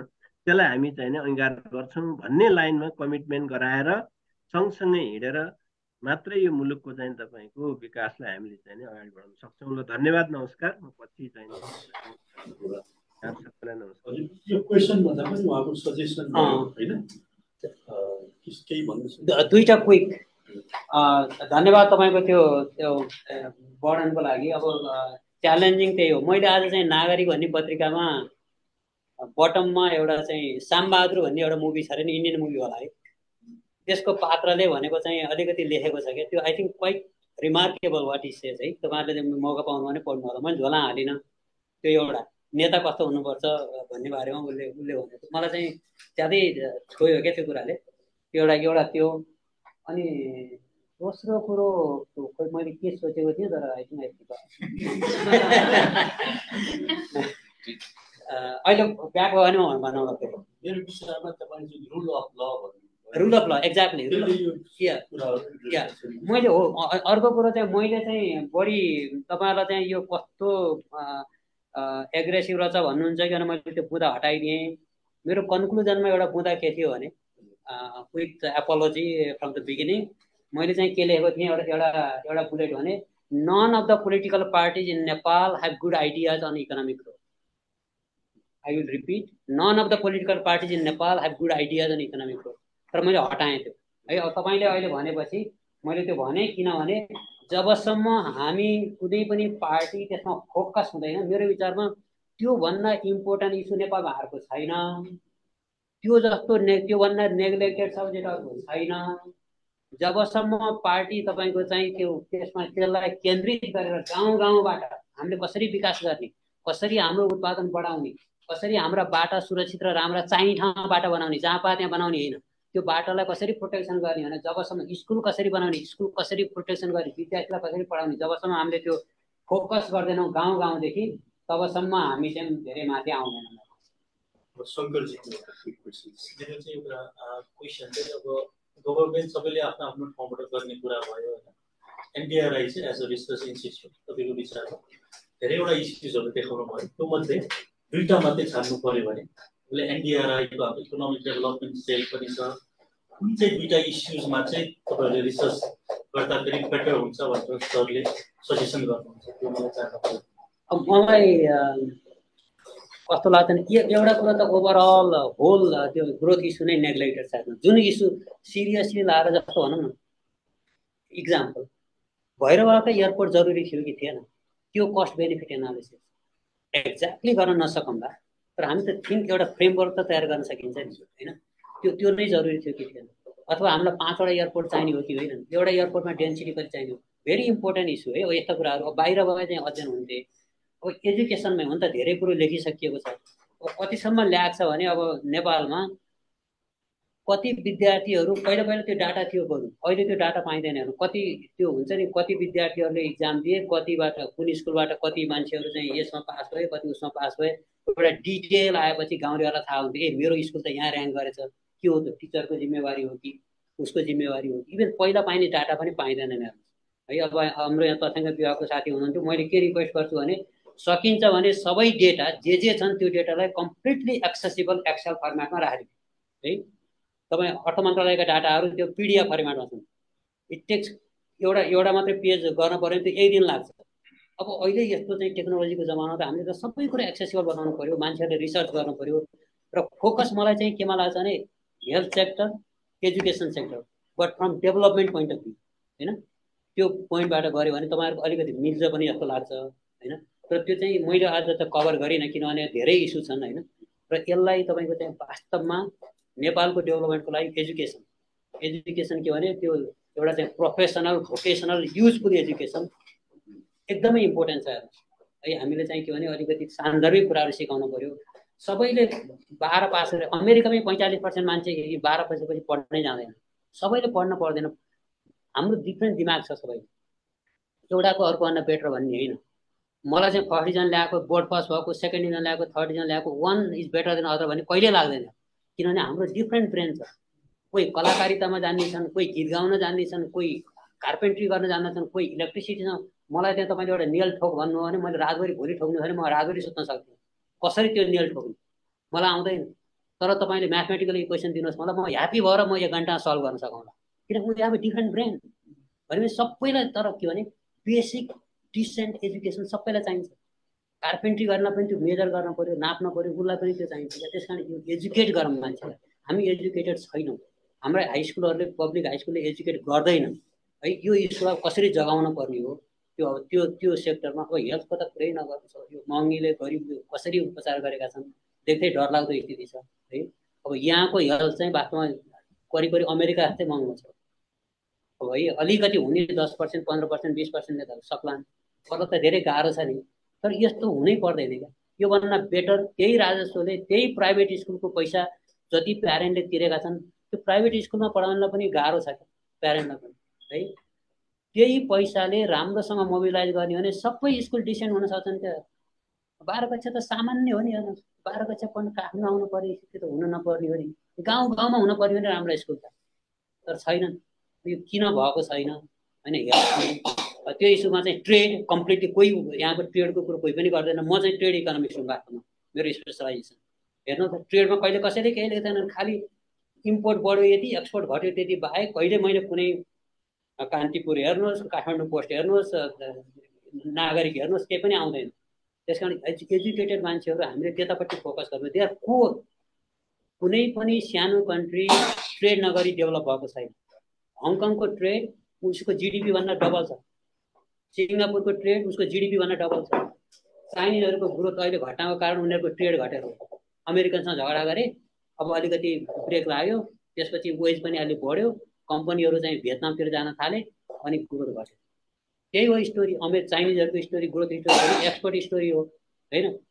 जापानको त्यही हो। 70s मा जापानहरूले अमेरिका खाए। म 1990 मा जाँदाखेरि जापानले अमेरिका खायो भने प्रत्येक क्लासमा त्यो डिस्कसन हुन्थ्यो हेर्नुहोस्। तर अहिले उनीहरू स्लम 20 वर्ष भयो उनीहरू त्योबाट माथि नै जान सकेका छैनन्। त्यो ट्रेड हुँदाखेरि बेपत्ता भयो, त्यसपछि कस्ट हान्न सकेनन्। हेर्नु त जापानिज सामान हामीले किन्थ्यौँ नि। त्यही हो त्यो प्रत्येक issue trade education health any issue तर सिरियसली लागु डिपली लागु। अब हामी बिचमातिर लानुपर्छ कि तपाईँको टाइम। तर एउटा इन्ट्रेस्टिङ क्वेसन आजसम्म भनौँ कि नभनौँ प्लिज है। यो कस्तो छ भने यो एकजना जगन्नाथ अधिकारी उनले जोइन गरेको गर्नुभएको रहेछ उहाँले, तर फेरि डिस्कनेक्ट भएर मेसेज पठाएछ।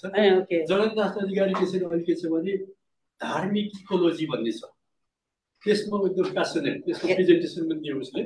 उसको क्वेसन चाहिँ त्यसमा अलिकति क्रिटिकल छ। Please could attend some part of Ramchandra's presentation, but then internet got disconnected. It looks a bit from a high moral ground of a developed country and tells that Nepal has all disadvantages and what is there in moral development is all good. उसको perspective western कन्ट्रीको मान्छेहरू पनि अहिले चाहिँ यो बेकार रहेछ भन्ने छ भने हामी उसको लेखेछौँ धार्मिक इकोलोजी अब ट्रेडिसनली अब इको फ्रेन्डली थियो भन्ने त्यस बारेमा लेखेको पनि छ। उसको चाहिँ कमेन्ट यस्तो छ। थ्याङ्क यू है। उहाँले सुन्नुभएको चाहिँ छैन।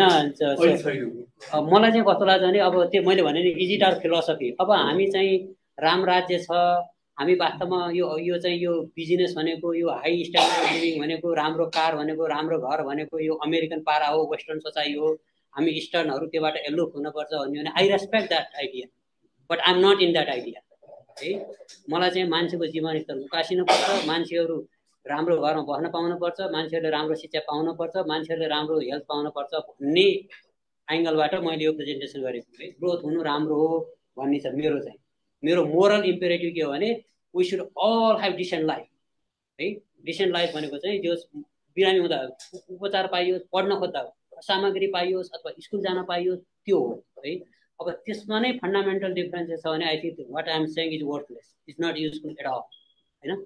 तर त्यो हुँदाखेरि हामीले कुन बाटो लिने हो, हाम्रो मोरल फिलोसफी के हो होइन। अब हामी के भने अब मालै जपेर बस्ने हो भने लेट्स डु द्याट होइन, त्यो ठिकै छ।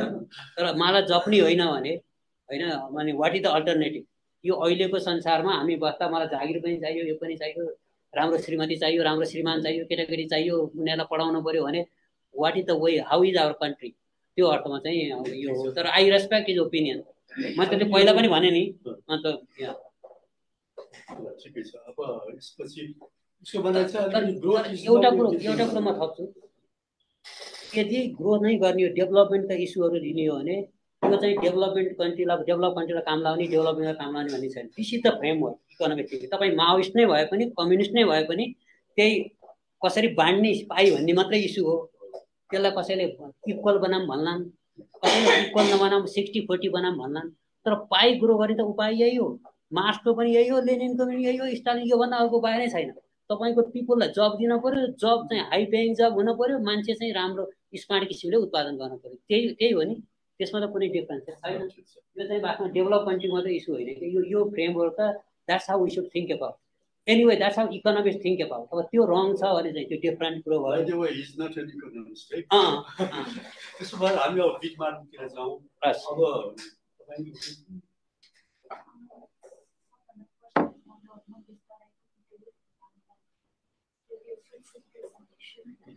अनि सरले भन्नुभएको कुरामा मैले एउटा लाइन चाहिँ एड गर्नु खोजेँ। मैले सोसियल मिडियातिरै देखेको थिएँ कि होइन, अब भर्खरै हाम्रो मटेरियलिस्टिक कुरालाई चाहिँ हामीले अलिकति धेरै फोकस गरिदिनु भन्ने लाग्यो। मैले एउटा चाहिँ एकदम इम्पोर्टेन्ट लाइन छ, पैसा केही पनि होइन भनेर भन्नको लागि पनि सबैभन्दा पहिला चाहिँ पैसा कमाउन जरुरी छ भनेर सुनेको थिएँ। सरले भन्नुभएको कुरालाई सबैभन्दा पहिला चाहिँ हामीले डेभलप हुनु जरुरी छ नि त। त्यो कुरा चाहिँ मटेरियलिस्टिक कुरा चाहिँ एकदमै होइन भन्नको लागि पनि हामी पहिला डेभलप भयो। मटेरियलिस्टिक वर्ल्डलाई एक्सपिरियन्स गर्नु जरुरी छ। त्यसलाई चाहिँ त्यो कुरामा चाहिँ एकदमै मनमा टच भएर मैले त्यसलाई एड गरिहालेँ। अनि अब चाहिँ हामीसँग हाम्रो टाइम अलमोस्ट सकिएको भन्दा पनि हामीले टाइम क्रस नै गरिसकेका छौँ। मैले एकैछिनको लागि सर्ट रिमार्क्स राख्नको लागि चाहिँ हाम्रो इकोनोमिक प्रोग्रामको डक्टर धन्यवाद। अब यतिका कमेन्टहरू रिमार्क्सहरू आइसक्यो है, मैले के गर्ने भन्ने कुरो। पहिला त यो एक्सलेन्ट प्रेजेन्टेसनको लागि डक्टर आचार्य रामजी चाहिँ लग्थ्यो त्यहाँ चाहिँ राम मान्छेहरू त जे भन्छ। यहाँले वास्तवमा यो ग्रोथ र पाइको कुरा एकदमै एट्र्याक्टिभ किसिमले यहाँले सुरुमा पाइको कुरा गरेर यो अर्थशास्त्रको एउटा अलिकति यो जटिल कुरालाई एकदम सिम्प्लिफाई गरेर सरल किसिमले गरिदिनु भयो। र वास्तवमा मैले यो नेसनल एकाउन्टिङमा जिडिपीको इस्टिमेट गर्ने काम मैले दशकौँ लगाएर गरेँ। र त्यति बेला मलाई लागेको, मैले फिल गरेको कुरा वास्तवमा यहाँले आज यो प्रेजेन्टेसनमा गरिदिनु भयो। र वास्तवमा सेन्ट्रल पोइन्ट भनेको प्रोडक्सन नै हो, अर्थतन्त्रको प्रोडक्सन नै हो। त्यो भएन भने अब यस्तै हुन्छ। हामी अब दशकौँदेखि अब यो युगदेखि जस्तै एउटा उच्चक्रमा भनौँ न चाहिँ फसिरहेको अवस्था नै हुन्छ। त्यस कारणले अब त्यो पाइ पनि वास्तवमा त्यो मिलिमिटरमा होइन, सेन्टिमिटरमा हो भने त मिटरमै त्यो पाइपको जुन रेडियस हो त्यो बढ्नुपर्ने चाहिँ हुन्छ। त्यो यो चाहिँ अब बेसिक एकदमै फन्डामेन्टल कुरा हो।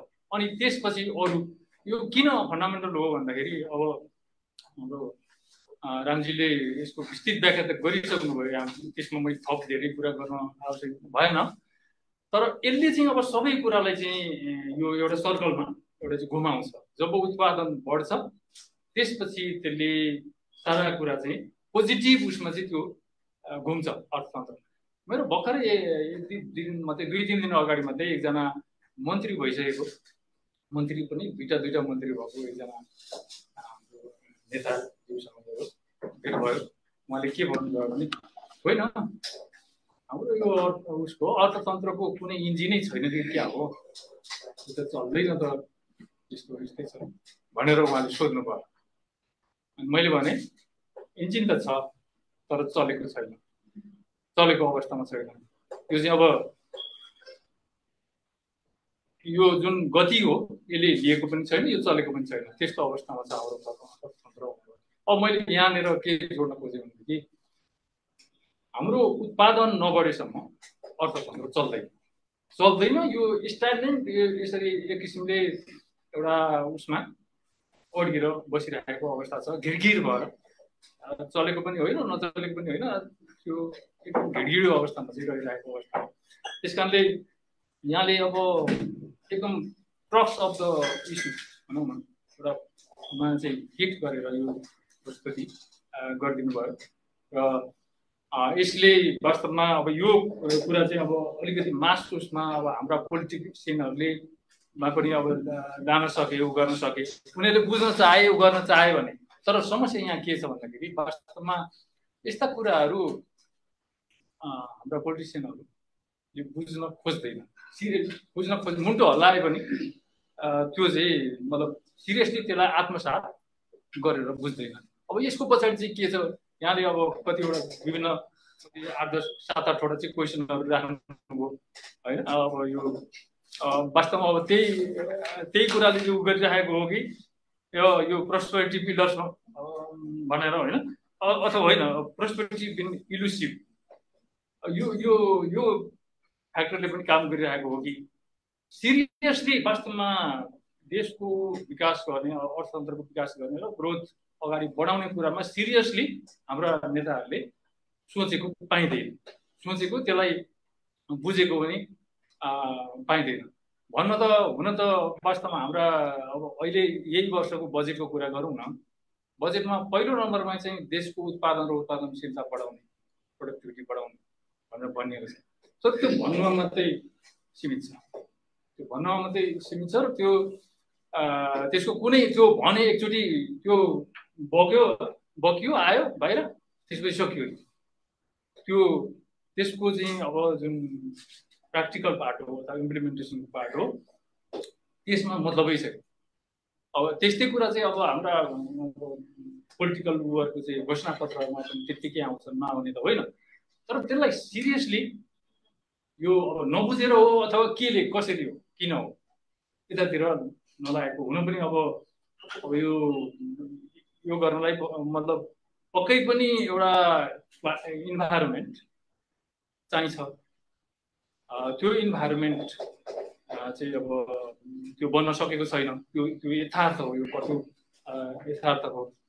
र त्यो वातावरण बन्न नसकेको र अब गभर्नेन्सको पनि यस्तो विक अवस्था भएको हुनाले अब यो अवस्थामा चाहिँ हामी उच्च ग्रोथ गरेर अघि बढ्न सक्छौँ र देश विकास हुन सक्छ भन्ने कुरोमा अलिकति अब शङ्कै छ। यहाँले पनि अब आफ्नो प्रस्तुतिमा भन्नुभयो अहिले नियर फ्युचरमा चाहिँ यो सम्भव छैन देशको विकास भन्ने खालको गर्नुभयो र अब यस्तै नै अवस्था छ। र अब यो पेपर आफैमा, यो प्रस्तुति आफैमा एकदमै महत्त्वपूर्ण छ। यसलाई चाहिँ अब अलिकति वाइड उसमा पुर्याउनु पर्ने चाहिँ छ।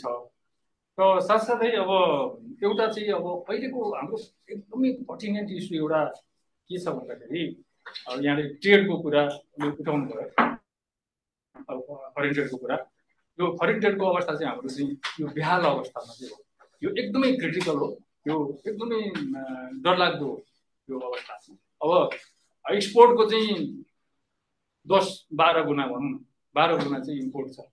त्यो कस्तो देश चाहिँ त्यस्तो अवस्थामा बाँच्न सक्छ, त्यो इकोनोमी चल्न सक्छ भन्ने कुरा हो। र त्यसलाई सम्बोधन गर्नको लागि पनि अब वास्तवमा ग्रोथ उसलाई चाहिँ यसलाई तीव्र गति दिनै पर्ने, गर्नै पर्ने अवस्था छ।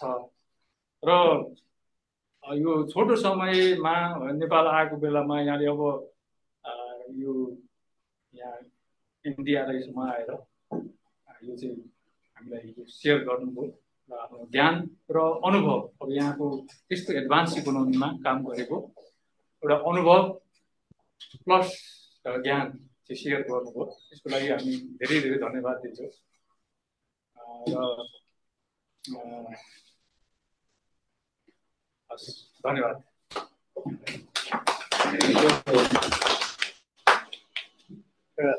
अनि हाम्रो एनडीआरआईको चलन छ म यसो एक लाइन भनौँ है र यहाँ आएर मलाई यसरी बोल्ने मौका दिनुभएको र प्रत्यक्ष अथवा चाहिँ अनलाइनबाट भेट्नुभएको इ मिट अथवा इन पर्सन मिट र ध्यान दिएर सुन्नुभएको र धेरै इन्ट्रेस्टिङ क्वेसनहरू राख्नुभएको र धेरै साथीहरूले चाहिँ प्रेजेन्टेसन राम्रो भयो भनेर कमेन्ट गर्नुभएकोमा धेरै धेरै धन्यवाद।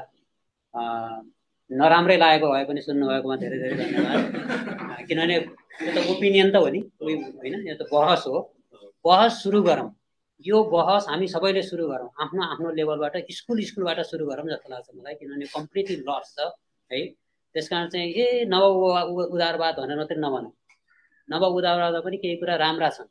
चाइना र इन्डिया पोभर्टीबाट आउट आउनको त्यही फ्री ट्रेड भनेर जुन त्यो डिकेटमा बाहिर आएका छन्, त्यस कारण केही कुरा त्यहाँ पनि राम्रा छन्। मार्केट इकोनोमी पनि राम्रा छन्। क्यापिटलिजम सबै नराम्रो छैन।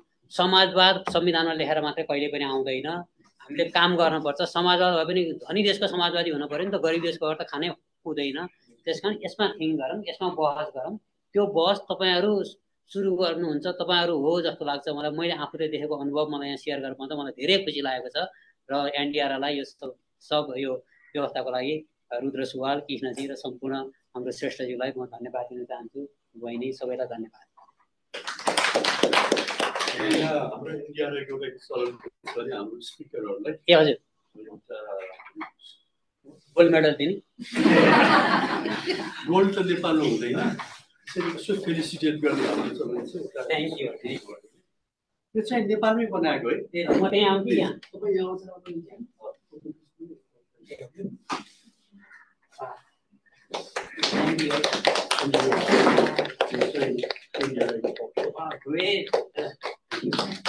ज्ञान मान्छेलाई धेरै राम्रो हुन्छ। अनि यो चाहिँ हाम्रो कहिले काहीँ -30 हुन्छ,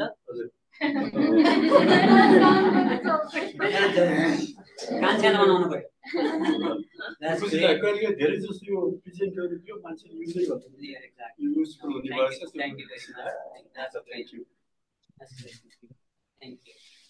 Thank you very much. मैले क्लोज गर्ने भन्ने कुरा